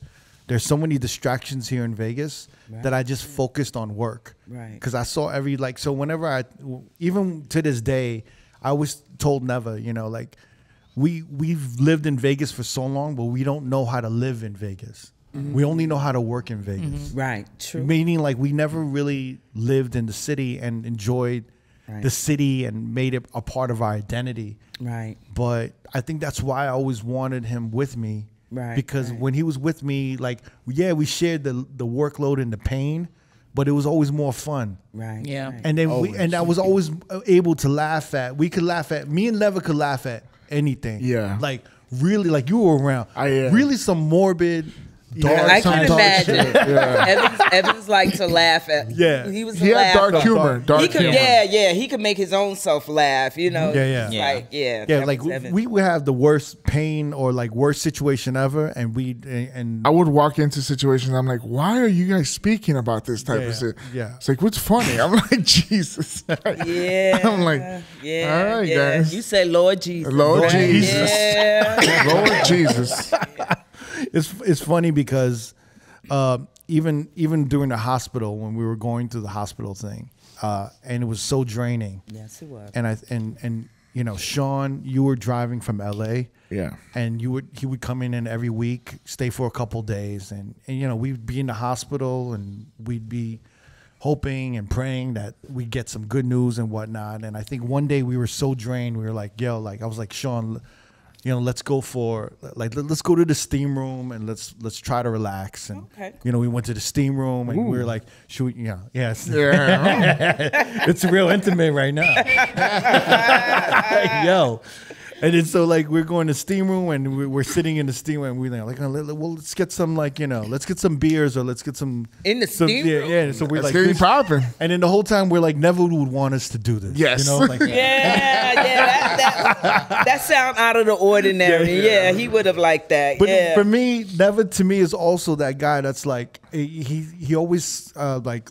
If I ever wanted to indulge in anything, he was your support. He was always down. Yeah. Yes. Yeah. He was always down to have fun and indulge. So if I was like, if I hit him up at 1 a.m. and I was like, yo, like, you want to go out? Let's go out, And he's just like, fuck it. Fuck it. That was the key word. That was him. That and the other one. Yeah. And then or he'd hit me up at 4 a.m. and be like, yo, want to get some burgers? Like, that's him too. And I'd be like, fuck it, let's go. Yeah, When I was staying with him, he would wake up randomly and he'd be like, yo, Fuku burger? I'm like, sure, let's go. Yeah. But he would like just always wanted to do something fun. And it was never like, he never took it too serious. He never took it too, right. It was always like, yo, you down for this? Yo, I really want some boiling crab. And we'll go get the boiling crab. Fuck it. And we'll end up at the boiling crab. But he was always down. He never never let you down to be alone. Like he always went through everything with you. He would stand by your side. Now it's like, that's the moniker right now. That's the motto. Where we say like, never would want us to do. Never would want. Yeah. We were just with Alex, our editor, and we were just like, yo, should we get Chengdu? Like, should we eat? And we're like, never would want us to do. Yeah. That's why I called you and asked you, was we going to eat? Yeah. Never would have wanted to eat. Yeah, that's right. I'm telling you, all our listeners out there, if y'all want to, you know what I'm saying? If you ever question something, you need a little push in life. Y'all want like an extra shot or something, just put it up in there and be like, yo, never would want you to do it. If he was there, he would do that shot with you.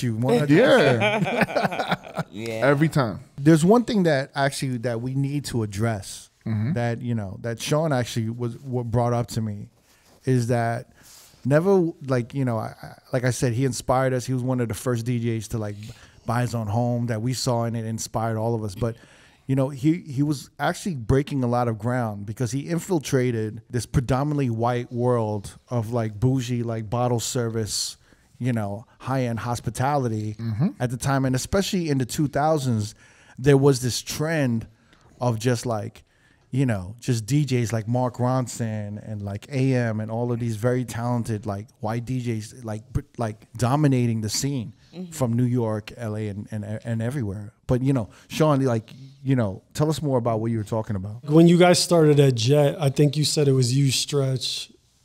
It was you, Stretch. I think Stretch was doing Tuesdays, Neva was doing Fridays, I was doing Saturdays. Okay, so that's like a perfect example right there. It was two white guys, Neva.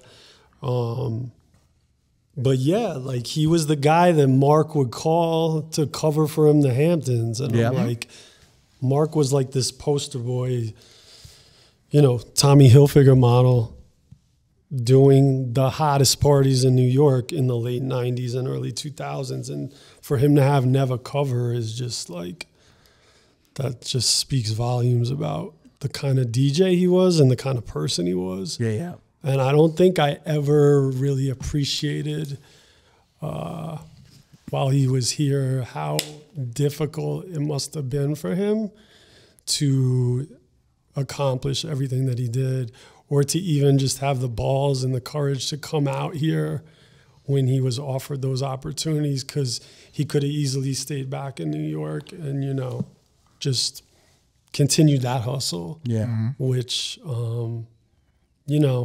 there's other guys like, from similar backgrounds, you have Funk Flex, you have Kid Capri's, and, those guys have blown up, but you could also argue that like they weren't able to cut into the same bougie bottle spots that St. Neva did because, the owners were afraid that they'd bring an urban crowd or whatever. He kept this low profile and just was so versatile that it didn't matter. Right. Well, that was it didn't matter. That was one of the most interesting things about Neva is that his catalog of music was very vast, from soup to nuts. And so and then we've had conversations about this, is that he was so in love with not only R&B, soul, funk, but he was on top of all the 80s new wave. Yeah. the rock and roll. Yep. And that's really what set him apart, was that he was able to like play for white people. Yeah. But also inject all this soul and hip hop and edge, and just know like the perfect, even to this day, Jamie, when we see him rock the sets, Jamie even tells me to this day, 2023, he's like, no one could rock a white room like Neva. Yeah, he knew exactly what the white folks wanted. And I was because I sucked at that. I really struggled with that at a point, and I would just sit there. So I would like DJ from 7 to 11, and he was from 10 to 2. But we were right next door to each other, so I would go and sit right behind him, and I'd be like, "Oh, he's playing this Justin Timberlake song. Oh, he's playing this. Oh, he's playing that." And then I'd be like, "Yo, can you send me those records?" He's like, "Yeah, of course." Vice versa, he would like text me and be like, "Yo, what's the new hottest Mexican song or whatever?" Yeah. And then I would do the same thing. But I was always had to like sit behind him and just take notes. And then it would always like struck me when I would play a record, and then he's like, "Yo, remember Where the Party At by Jagged Edge?" I was like, "Yeah, I drop it all the time." He's like, "Because I heard you play it. Now I'm playing it and it's working." And that was a proud moment because I'm like, oh, he's getting something from me back. Right. But the white sets were just impeccable. And I wish I knew his folder because it was just like 90% of white people, and there's this black dude just making them all dance for 4 or 5 hours. I'm like, dude, you got them in the palm of your hand. Like, I don't know how many years it took you to master this. But I remember Cricket telling me, he's like, "You want to learn how to rock a white crowd, go see Neva." And I was like, yeah. Neva, I mean, when he started out, he was rocking the white crowd in New York City at times too, So I think with him, because he was so versatile and he was such a gentle person that he was able to, I wouldn't say penetrate, but to be around everybody. You know what I'm saying? But it was just effortless. Because honestly, these people, he was just so laid back and cool. Yeah. It was just like he was just invited. Yeah. And he was just part of like, yo, Neva, come back, And he was just easy to work with. He was an easygoing guy. I give my mother credit for that, because she raised us to love everybody. And to love all music. I mean, we didn't just listen to R&B and soul. She loved Broadway music, operas. I mean, she opened up a door for us, to that we can be around anyone and anybody, and we don't feel lesser or better, or it's just a love for everyone, you know. And I think Evans had that more because he was around all of us women, he's kind of like ladies. So he was kind of like the baby, He's the baby, he was the baby, but he was a gentle guy. No, and I will say, like, never really knew how to play for ladies. So I remember at his lime green part, his lime yellow party at Light. All of us female DJs, we all rolled as a crew, so we were all hanging out. And when Neva went on, he was just playing like back to back, like a 2000s like lady set, and we all looked at each other and we're like, oh, he's playing for the women right now. Like, he really knew how to play. He just knew how to read a room too. Just like literally 20, 30 years of just like learning to read a room. And then not only that, I feel like, he never like put a limit on what was good music or bad music. Right. That was the greatest shit. Oh, yeah, that was great. Because like we would be listening to like house and be like, oh, I know that shit. And he like, you're like, and even when you would work with him, like he was like kind of the hip hop DJ and you were like the house DJ at the time. Yeah, right? I mean, we definitely fed off of each other and learned off of each other. Like when he had to go do I was running a record store on the east side, East 3rd, Beyond Bass. He hit me, he's like, yo, I need some hot house records right now. And he came to Beyond Bass, I loaded him up with the Armand Van Helden. He's mentioned all this on the pod. Mojo, Lady, Music Sounds Better With You, Kings of Tomorrow, finally, all this stuff. And they were all like big Hamptons. Like he would hear me playing in the Hamptons, and he would use them for his gigs when he would go back to Manhattan, and vice versa. I learned so much about, weaving in and out of different genres, having it all make sense and not being afraid. Like I never heard like Back in Black in a club setting or anything like that, or Sweet Home Alabama and all that stuff. And that was this is the 90s, yeah. but it carried through. It was because of everything I learned from him that made sense in Vegas. Because when we moved to Vegas, we were very deep into that mashup world, that mashup era of music. You know, everything. I mean, was they labeled it mashup. It was but it was honestly just New York style of DJing. In Vegas. I mean, Stretch was big on that sound. He was doing a lot of that stuff, and I know Neva was influenced by him and as well and stuff like that. But I learned so much, and I wouldn't have landed that gig if I didn't use the pointers of watching Neva DJ all those years in the Hamptons. I wouldn't have had the tools to know what they were looking for. Oh yeah, you're playing house, but what else you do? I'm like, oh okay, well we're gonna do this then. And he's like, okay, we need you out here. You want to move? And I moved out 2 weeks later, and then he wasn't far behind. But that's really the most important thing, because like even in the late '90s and 2000s, and like Sean, I don't know if you remember this, but like I remember there was like Kid Capri was like one of the first hip hop DJs at that time of what I knew that played. I think he played Nirvana, Smells Like Teen Spirit at a set, and we were just like, holy shit. I didn't know you could play rock music at a fucking hip hop party, and we thought it was groundbreaking. And then I heard like Neva later on. I'm like, yo, he's playing Bon Jovi. He playing the Cars. He's playing Depeche Mode. He's doing everything. Go-Go's and Go-Go's. And then he's navigating CDs with vinyl and I was just like, yo, this is fucking nuts. And like, yo, this like funk like no disrespect to Kid Capri, but I was like, he's just playing one rock record, and we were like amazed over that shit. And Neva was doing that probably years before that, before I heard him. I think it was just crazy how he was able to just always adapt too, and just stay versatile and adapt. Even with Serato, he was very open to it. And when a lot of DJs in his generation were like, "Nah, I'm gonna stick with vinyl." He was just like, when I remember, I was just like, "Yo, get this laptop, and he was open to it." I don't know if you guys got Serato around the same time. I started my first time on Serato. I was still at Foundation Room, so I was on like it had to be 2004. I want to say it was pretty early. Pretty early, and I would always have, I would still bring records out. I mean, Usher was still like a big one, but it was still around then. So I would have a CD. I think we all did it. That backup CD. If your shit crashed, you got a bomb like ready to go on the CD player or something. It would be like Usher and I Just Want to Love You, Jay-Z or something like that at the time, whatever it was, and as your backup plan. But yeah, I mean, we were pretty early with it. All of us, even to this day, and I've said it multiple times on the podcast that I think Neva just continuously got better and better, and I think he could still hold the room down every time. When a lot of DJs his age, they're semi phased out. A lot of them can't hold down a high energy club room the way he can till with like ease. Too. Even still to his last day of major accomplishment. You know what I'm saying? Of fucking DJing, he was holding down. Because he prepped for all of his gigs, I mean, for hours. Before, even when he came to New York. Before he, went to his gig, and he would sit in the office and just, pull out music and look at this and look at that. And then sometimes he would get on his turntables just to hear how things sounded and everything else. So it was truly a craft to him that he, spent a lot of time at. It was something he cared about a lot. Even when he came to see me in New York, he would have all his whatever with the laptop or whatever, and he'd go into the basement and he'd be like, I gotta listen to my, listen to this. I gotta listen to this. I gotta get this set right. So he was always working. Even when he was supposed to be on vacation, he'd take that time out just to do his music. I'll give you my favorite story from him. It's like you were saying how he was our good luck charm.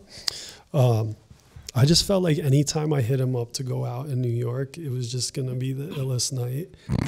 Because, like you said, all the security knew him. But like, this is when he would like fly back from Vegas and visit you in New York, right? Yeah. Or if I had already moved out, we would both like time it so we'd be back for the holidays or whatever. But this is when I still lived there. So, but like you said, all the security knew him, the club owners, you name it, right? And they wouldn't be giving me the time of day. So, but I got wind that, so it was Prince's last concert at the Garden. This was like 2011, I think. And But I got wind that he was going to do like, some of you guys know this story already. I got wind that he was going to do like this private show at the Derby after the Garden. And the Derby, I'm sure most of you guys know, it was the old Nels on 14th Street. Mm-hmm. So that's like a tiny ass little hole in the wall. Yeah, exactly. Yeah. It's like, which is where you want to see Prince. Like, yeah, intimate. Yeah, exactly. It's like 200 people or whatever. So I hit up Neva. I'm like, yo, because I just know like somehow we're gonna freak it. So I was like, yo, Neva, let's just pull up. Like, fuck it. Like if we don't get in, we don't get in. Whatever. So we get down there. It must have been like 11, like pretty early, and it's just like a mob scene outside. So I'm like looking at him. I'm just like, yo, I think we gotta like go to this dive bar just around the corner and just call it quits. And just as I'm like telling him this like security guard, now whether it was an OG security guard or just like they thought Neva was somebody he wasn't, like Russell Simmons or something. They pointed to Neva and they're like, yo, how long you been waiting out here for? Yeah. And Neva's like got this look on his face like it's like, yo, just like 5-10 minutes. And the guy like parts the seas and it's like all like, you know, beautiful women just like dying to get in there. And he just like whisks us past the ropes and we get inside and I get to the bar with Neva and it's packed in there. And I'm like, all right, what are we drinking? Like, I got this drink. And I'm like, yo, who the fuck was that outside? And he's like, I have no idea. You know how many spots he got into because they thought he was Russell Simmons? Yeah. That's what I thought it was. But I was like, maybe he knew him from back in the day. I don't know. But this security guy looked kind of young from what I remember. Yeah. So I'm like, like we used to call him Young Russell. Yeah. And then I remember there was a time because we always befriend the security guys, right? The security guys always love us, but he was in the Hamptons and he was with like the crew of security because we always just hung out. Right. So imagine Neva with like 6'5", like motherfuckers dressed in all black, and they're just hanging out. And there's this party in the Hamptons they can't get in, and obviously just the image of Neva with 4 security guys. The guy just instantly opens the rope. He's like, "Come on!" and he was like, "Russell, come on!"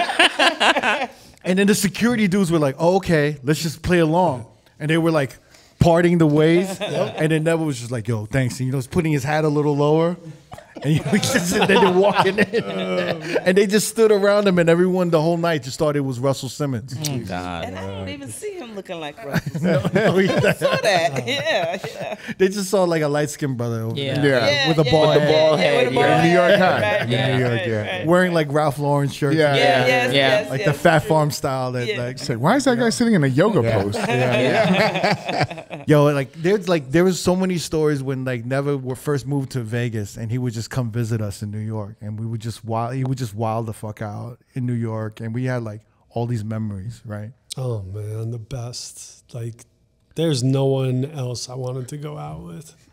He was always my +1 at like any like dope event that I knew was going down. I was like, I got to invite him. Like another memory I had was, do you remember these birthday parties Cassidy would throw? Yeah, we're huge. Yeah, DJ Cassidy. In the 2000s, when he was at his highest peak era, there was a DJ, Cassidy, and he would have these star-studded birthday parties like Belba DeVoe would perform. Or something, some weird shit. So right? This one was like 2009, I think. And he rented out the Midtown Public Library, which is crazy. Wow. Yeah. But I remember the lineup was like Rakim, Bobby Brown, Flex was DJing, just like Heavy D was there, Jay-Z, not like, and I was like, yo, I have a +1. There's only one person I'm taking. Yeah. Right. There's only one. Like, I can't think about any. Like, I love y'all, but I'm not taking it. Because Neva was the culture. Right. I knew that, like, no one would appreciate it more. Right. Yeah. Right. And man, we had a little too much fun. Oh, yeah. Because we got in and it was like a Belvedere open bar. And it was a wrap after that. Yeah. I haven't heard a Belvedere open I bar. know, in like so long. Belvedere. You know, it was like 2007. This was 2009. Belvedere, They had to bro. pay for the talent somehow. Yeah. That's like fucking Belvedere when Belvedere was popping. Yeah. This is pre-Ciroc. It was great. Grey Goose and Belvedere. Yeah, Grey Goose and Grey Goose Belvedere. and Belvedere. Either one. It's crazy this tie that never has between New York and Vegas, you know, and the Bronx and Las Vegas. And it's you know, we had the funeral services in New York, and you know, me and Eddie, when we were talking about, you know, the New York funeral services. I remember actually, like, the funeral services that you originally were gonna have was gonna be on a Friday, and then I was like, and I, you know, at first I was like, oh, okay, so we won't be able to make it because we all have to work.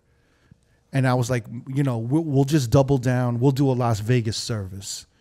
And then thankfully y'all changed it to Monday. So like, cause you know, every DJ in the world is working on a Friday. Yeah. And then, you know, for us to fly to New York, it would have been hard, but I know there was like rain scheduled on the Monday. Yeah. And then, but then I was just like, man, I don't want the rain, you know, to mess up the funeral. So, but I was like, you know, we'll double down on this Vegas memorial, and that'll be our way of saying goodbye. But I remember, I think I just couldn't live with myself. I was like at home and I couldn't sleep.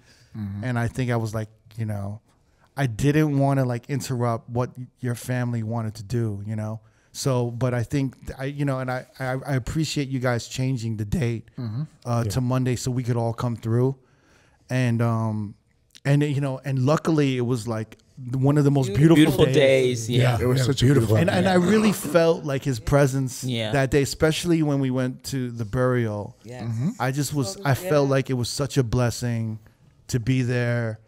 And it was you know, it was just such a, the sun was just shining right on that hill that he was on. Yep. Yeah, And I'll never forget it. And the feeling I had, I can't even explain that feeling. It was holy. It was, I don't know how to explain it. It was spiritual. It was spiritual. It was a spiritual But moment. I'm so thankful that you guys flew out to Vegas for this memorial that we're gonna have, you know, this week. And I think it's like, I feel like I don't know if you've really seen what the impact that Neva had in Vegas is. Oh yes. Yeah. So I really want you guys to see. No. I want you to see it tomorrow. Yeah. And also we're gonna have like this kind of like live interview podcast. We're gonna ask everyone that shows up, you know, a couple of questions. And one of the questions that I thought was, I was thinking about this the whole time, you know, like I want people to share stories, like what's your favorite moment with Neva? And then I thought there was this one important one. I was like, if you could talk to Neva right now, what would you tell Neva right now? And I kind of, you know, I don't think I'm going to be at that event and be interviewed, but I'm kind of curious if we, you know, if you could say something to Neva right now, what would you tell him? I love you. I miss you. I miss your laughter. I want you back. Let you know. He's not going to come back. Didn't want him to go. To your point that, you know, he was really kind of quiet and reserved. I would just say I wish for me that he had said something sooner, you know, rather than later. You know, maybe it would be different. I'm like, for me, it was just like,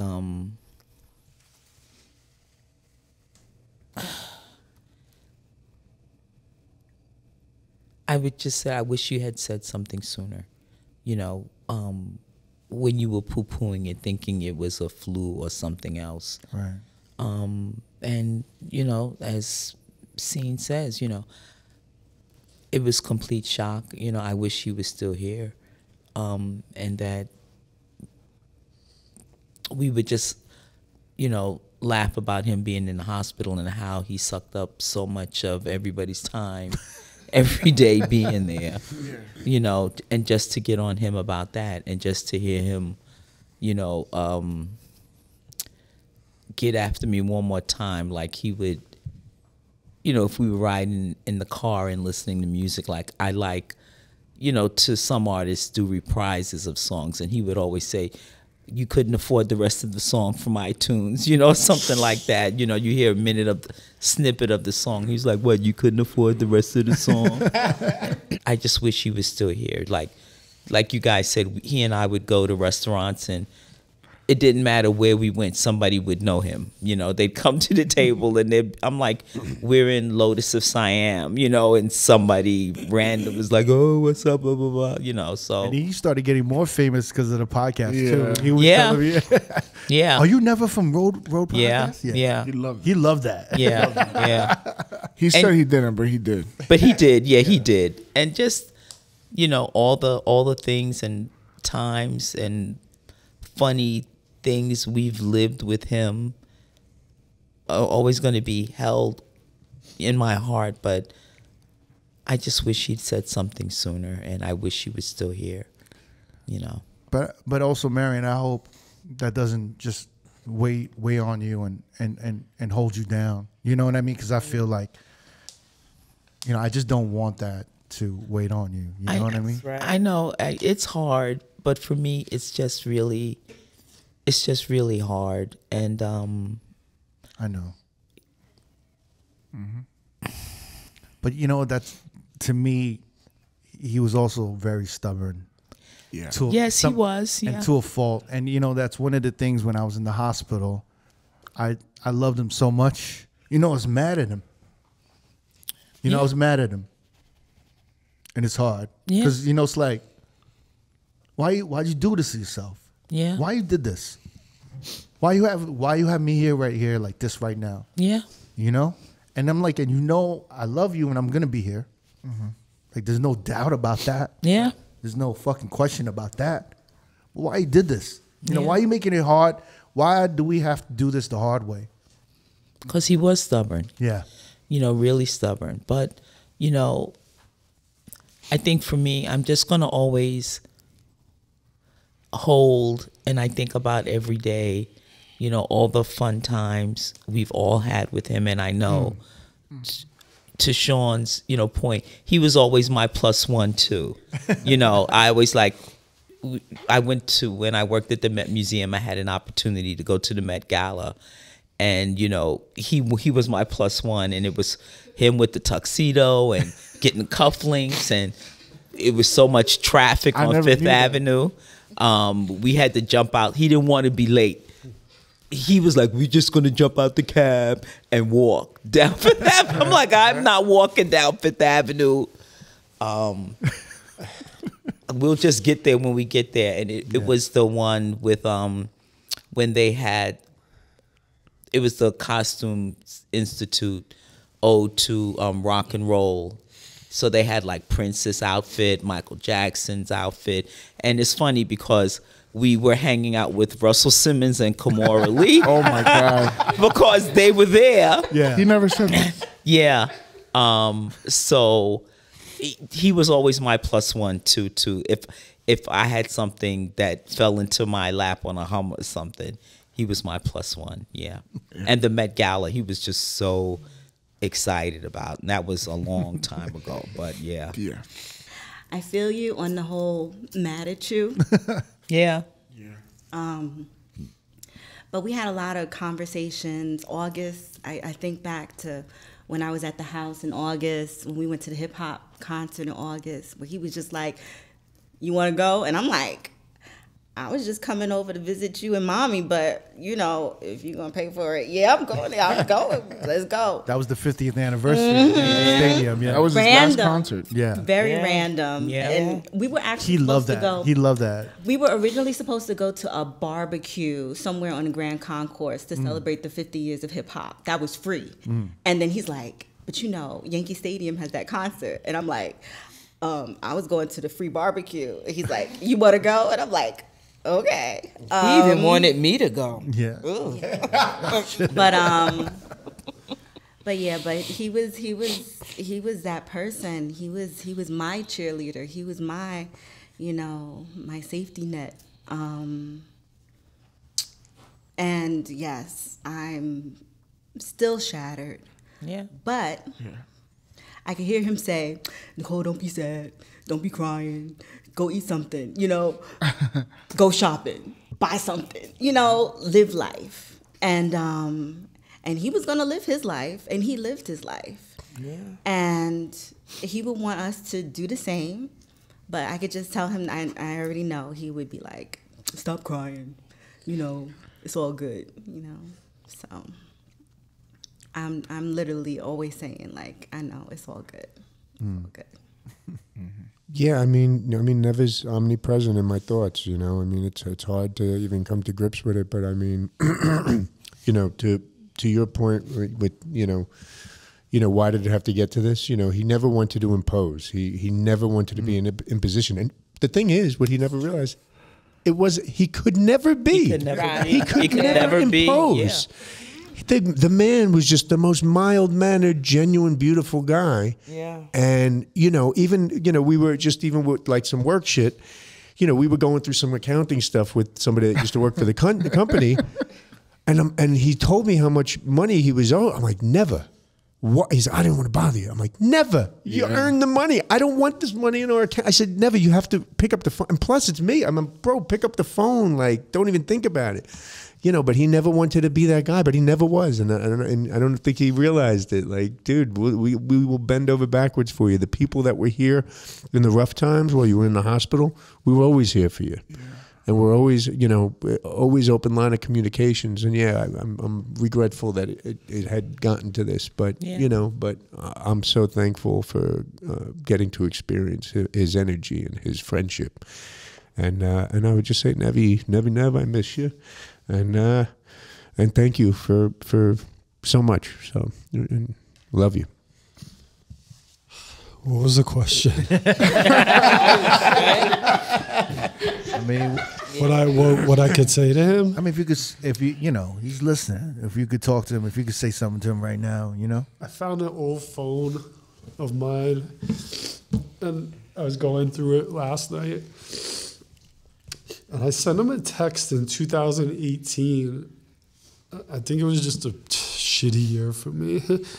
And I was coming, because I was living in California, and I was coming to hustle gigs for you.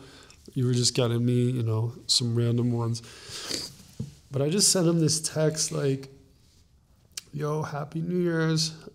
Just wanted to say thank you so much for giving me a place to stay this year when I came to hustle gigs. It's really true what they say, hard times will always reveal true friends." And he was that guy. Like, he was just always there. And then he replied, "Stop getting soft on me."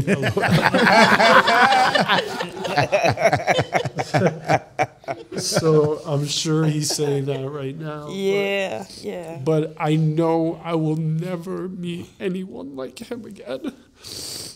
He was that special. Yeah. Jamie. Fuck. Well, you know, thank you for everything. From texting Eddie that I need to work out here, just housing me when I needed somewhere to stay. Yeah, I mean, let me just say, I don't mean to interrupt you, but Neva has helped so many DJs, so many people. Yeah. And then he's never asked for shit. He's never been like, yo, like, remember, I did this shit for you. Like, he never held it over your head. He's looked out for me. He's looked out for everyone in this fucking room, I'm sure. And he's done jail. And he, you know. And others. I read on Instagram. Oh, Lord. Another one of those texts I found, he was like, "I feel like I'm running a halfway house over here." I just died. You stayed at his house. Everyone stayed at his house at some point. And even on Instagram, I don't know who, some people were saying, thank you for letting me stay with you. I was like, oh man, he For real. Yeah. I read all the Instagrams and people like. He had a big heart. He always looked out. A lot of people. He always looked out. Yeah. You know? Yeah, it's funny because I found a text message when he texted me. He's like, hey, I text my boy Eddie Mack. They're opening up a burger spot and you're going to be the DJ. And then Black Tap? Yeah, Black Tap. And Cricket goes, oh, he's going to be DJing in Burger Heaven. And then you guys just started cracking on me and stuff like that. And I was just so happy to be DJing at a burger spot. Even though it was not like a high-end nightclub, but to me it was work. It was in to pay the bills. And I'll never forget that. And even when I needed a place to stay or just somebody there, like if I run into some type of problem, like he had my back. Like he had, like every time. Like if I run into a problem at a club or I run into even DJing or just a life problem, he was always there. He will always answer the phone. Sometimes I woke him up and he'll be upset, but nonetheless, like he was always there. And it's difficult. Yeah. Yeah. Because he was my day-to-day, you know? And we would DJ in a lot of the same venues and a lot of the same places and sometimes next to each other. I don't know, when he was tired and he was over the night, he'd be like, let's go home. And we would just head home. And we lived 2 blocks away from each other. So it was just, it's been difficult, but it's just, even today, my routine was to always pick him up before recording. Yeah. And I take the same route to pick him up. It sucks that it happened the way it happened so quick. And I really, really just fucking miss my best friend. And it's funny because piggyback off of what Sean said, I think he posted something in the last couple of weeks and he called him the Jackie Robinson of DJing or something along those lines. Yeah. And it just everything, and going back to Marty Rock's speech at the funeral, he just broke down barriers for everybody. Before Neva, a lot of DJs downtown Manhattan didn't look like us. They wasn't Puerto Rican, they wasn't black, they wasn't from the Bronx. But Neva changed that. Neva was one of the first minority DJs booked downtown Manhattan at the fashion parties. I'm trying to hold it together. So I looked at him and I was like, yo, I'm sorry, but I just wanted to thank you, bro, for giving people like me a platform, bro. Because of people like you, I'm able to do what I do for a living and support my family. He was the cowboy that went over the hill first, and he helped everybody get put on, and it was just the genuinest humans. Yeah, I mean, he made every minority feel like we could make it. You know what I'm saying? Like a lot of minority DJs, we were like, yo, are we gonna make it? And like, yo, and he made it, and we're like, yo, you like a black DJ in Vegas. Yeah, and these high-end nightclubs. It's just like, it was unheard of. It was like the people's champ. Like, oh, he did it, anybody could do it. And it was just like, Sean just been saying these things where I'm like, man, it just goes over people's heads of what he's done. Yeah. Even like being part of this podcast, the little gems that he would drop here and there, the funny moments. And it's funny because after he passed, I sat back and I was like, man, my whole friendship with him is documented, which is amazing and it's beautiful. Right. But the foundation of this podcast starts with Neva coming to Vegas and doing what he did, and then going to Cricket and going to Eddie and going to Sean and going to me. It's just, it all started with him. Like, he was the one that knocked the doors down, and it helped us all. And it just sucks that we'll never. He would tell me, am I going to be DJing until I'm 60, 70? And I would be like, yo, I'll take care of you once you don't want to DJ no more. But it was just that thing where it's just like, he was just always looking out. He never stopped caring. He never stopped loving. He was just an angel walking around amongst us. Mm-hmm. Yeah, you're right. And he would take his shirt off his back and give it to you. His last meal he'll share with you and everything. He never held back. I don't know about that last meal. No, he did. He did. He shared chicken wings with me quite often, but He probably didn't want to though. but all in all, I just want to say thank you for everything. I love you. I miss you. Yeah. You're forever my best friend, and you know, I hope you got the party rocking once we get there. Yeah. That's it. Word up. Yeah. Yeah. What about you, Crooked? I mean, there's a lot of things I would tell him. I think, you know, I think there was a rough spot with me and Neva for a couple years. And I think, you know, all good friends who have known each other for decades go through it. Go through it, yeah. And, you know, family members go through it. And, you know, I would say I'm sorry that we went through that, but I think it was important that we went through that. And I want to tell him I'm glad we got through it. And I'm glad, you know, we actually got through it because he came through to help me at one of my lowest times. Despite the fact that we weren't really tight like we were. I mean, we were always tight, but we just weren't talking. And I want to tell him, you know, I'm sorry that we had to go through that, but it did bring us closer together. And it made me realize that, you know, no matter what, I cannot stop loving you. It is vital for my existence on this earth to have you with me. I can't imagine a life without you.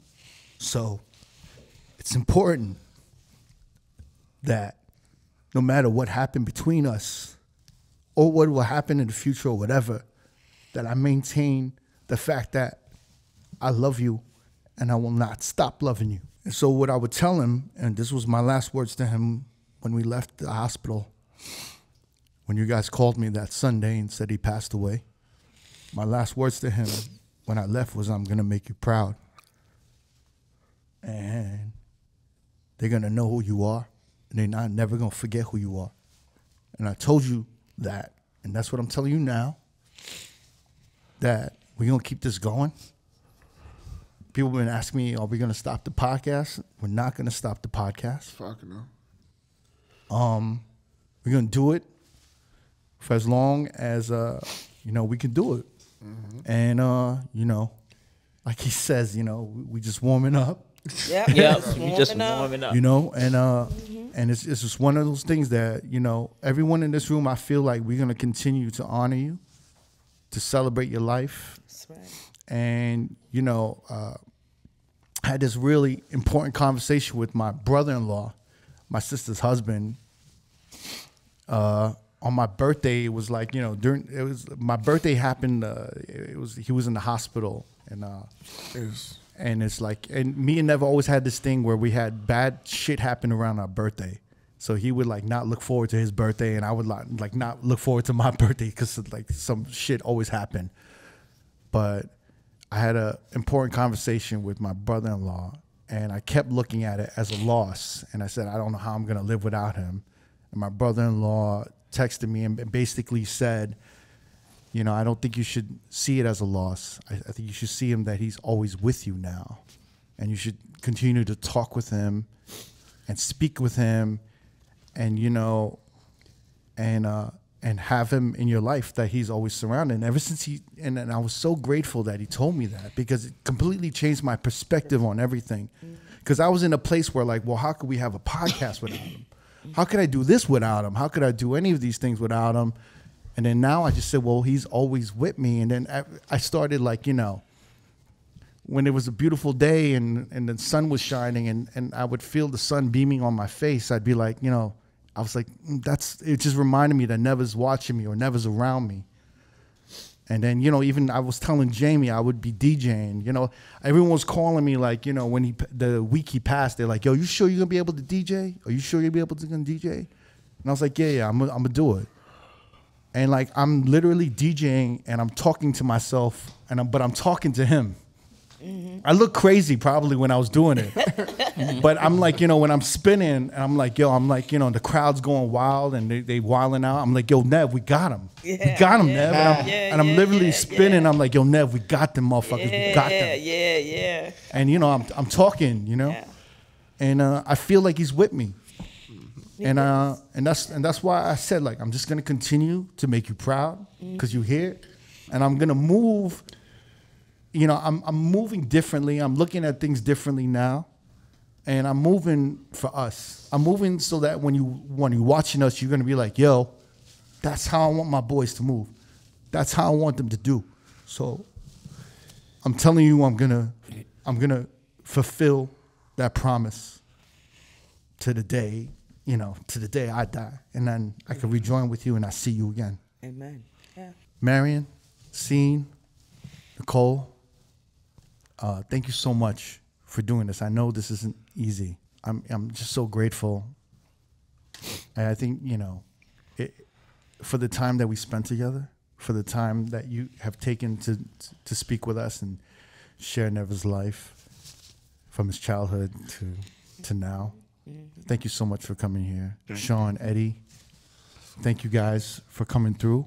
And, you know, Jamie, Nudia, Alex, we're going to keep this shit going. Yep. Yeah. And, you know, Eddie, Sean, with your help, we're going to keep this shit going. Yeah. Say no more. Of course. And Neva, you're always going to be with us. I'm always going to intro you on every episode. Yep. And until we see you next, right? That's it. All right, y'all. Peace. Peace. Please. Peace.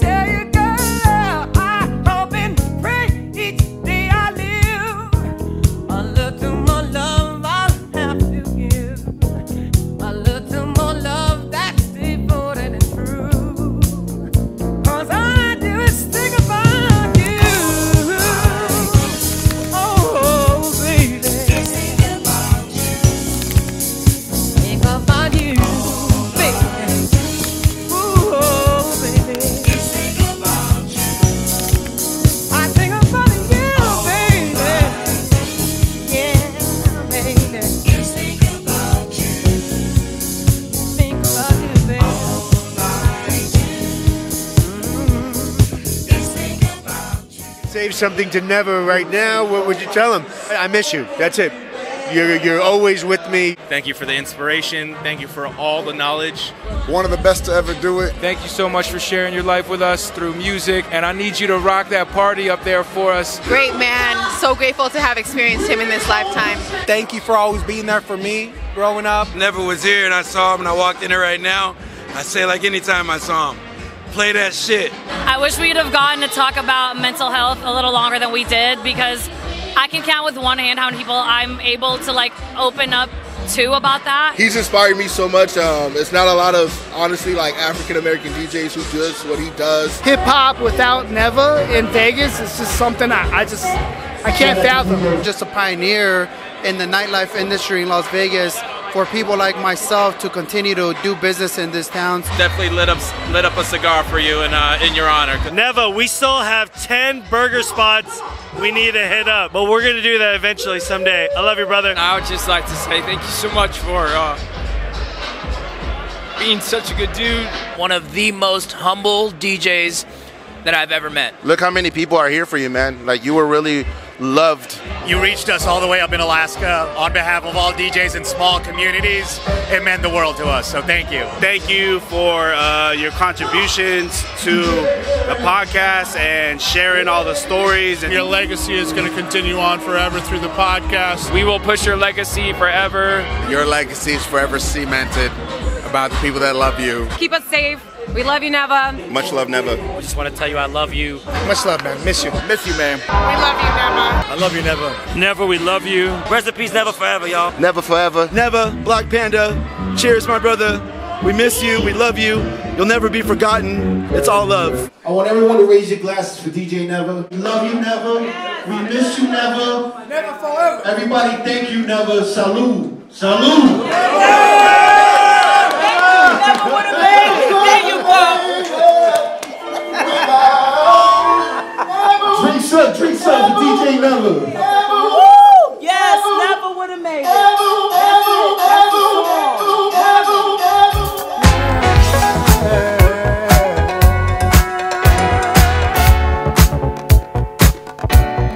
We have a very special performance. Please welcome to the stage my brother, James Williams. You know him as D-Train. Let's go! Let's go! There he is. What's up, Vegas? Put those hands up for D-Train!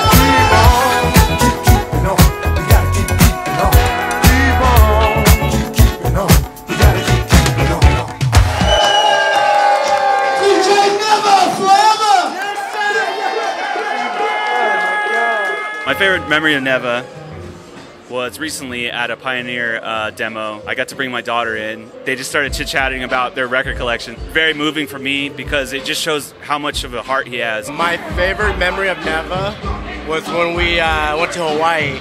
We ate, we drank, got fucked up. We went to North Shore and there was a swing hanging, but it looked like a noose and Nev was freaking out. I miss him a lot. Honestly, there's no bad memories.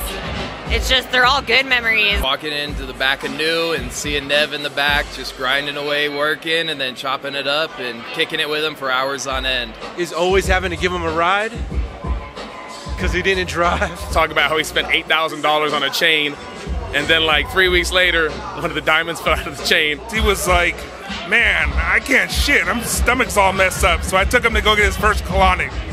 And he couldn't believe it, but you know what? He felt a lot better afterwards. I went outside to smoke a joint, and I didn't think anybody else smokes weed. And Neva comes out, he's like, yo, can I smoke with you?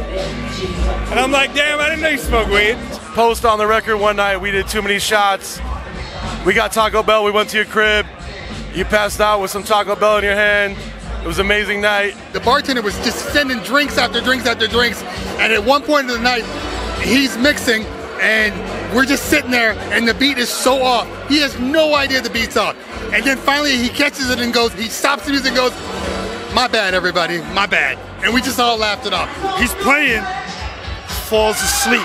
I've never seen that ever in my life. Back in the Jet days, falling asleep in the back of the nightclub. Everybody was there, Suge Knight, like, you had a whole bunch of celebrities. I'm like, Neva. He's like, what? I'm like, you fell asleep. He's like, what? Yo, can you give me another drink? I'm like, in 2014, when Bobby Shmurda came out with that record, Hot, he was the first DJ I ever heard play that record. Neva was playing Snap Your Fingers, Little John and E40. And then he got out before the E40 verse. So my first interaction with Neva was, I was standing behind him, I tapped him on the shoulder, yo, you didn't play the E40 verse. And I got the classic first time ever, Never like that.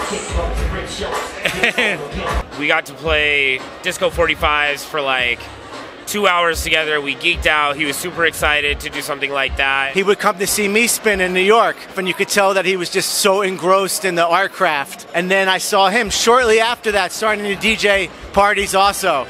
And I was very proud that I had possibly maybe like influenced him a little bit, that he was coming to the clubs I was spinning at, and then I likewise started coming to Jet and the places he was doing in New York. And as somebody that was young at the time, really feeling unsure about what I was creating, having someone like Nev tell me, yo man, you're dope, I'll never forget that. I would always hear him say, we're just gonna warm it up, and you hear it 8 times a night, and it's like 1:50 in the morning, and like, dude, we still have another hour and a half. Finally, I figured out it wasn't about just getting warmed up. It's not about just hyping the crowd. It was a state of mind, it's a mentality, because that's where he was always at. He was always working towards helping people have that moment, that experience. It's not Thursday anymore, it's Friday, and I got a bag of 45s. I think we should do one more 45 on a Friday.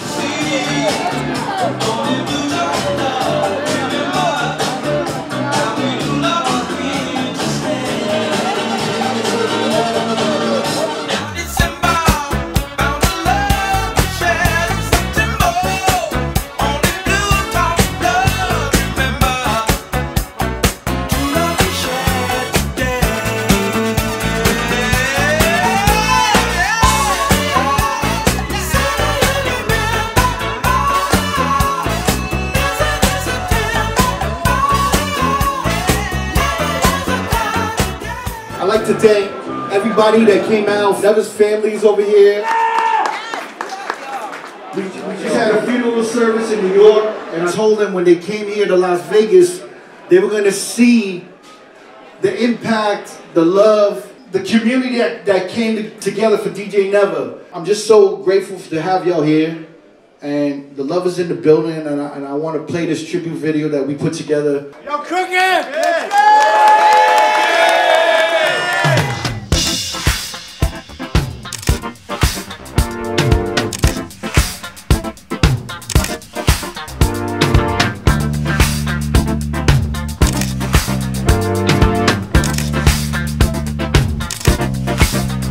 It's not difficult for me to say I love you. It wouldn't be difficult if you would say the same.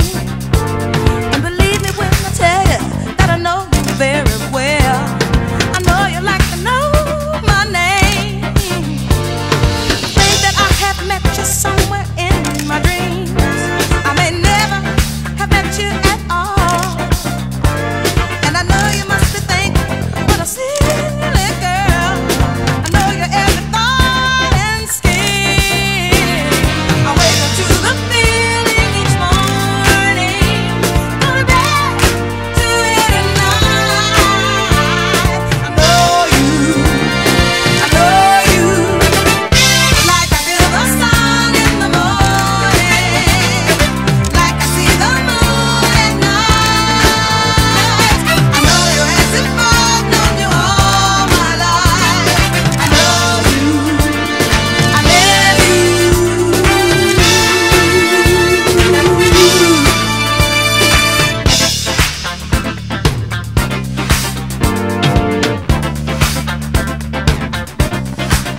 One day you realize we're not strangers.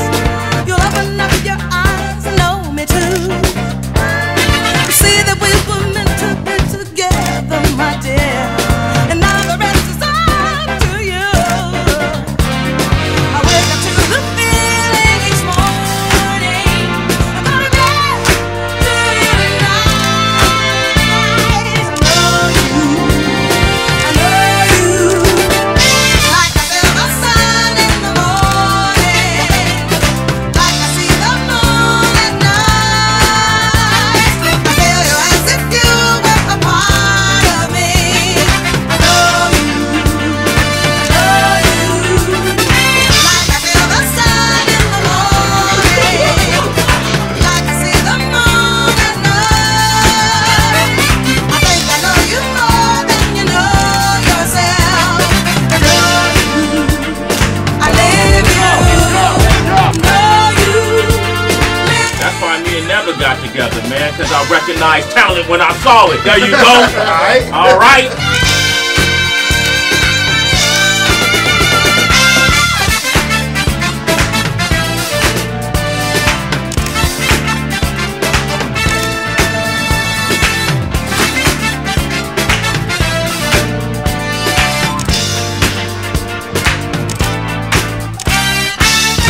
Let's keep it moving, y'all.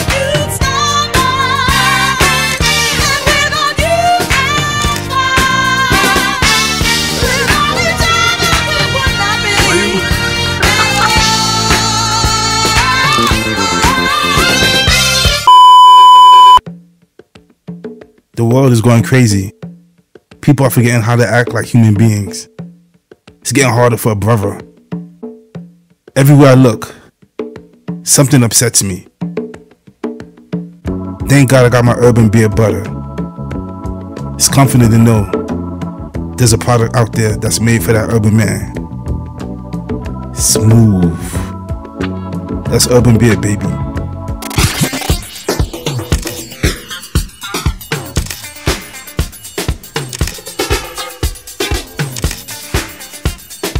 Who told you to wear all black for Black Panther? We said all black. He said all black.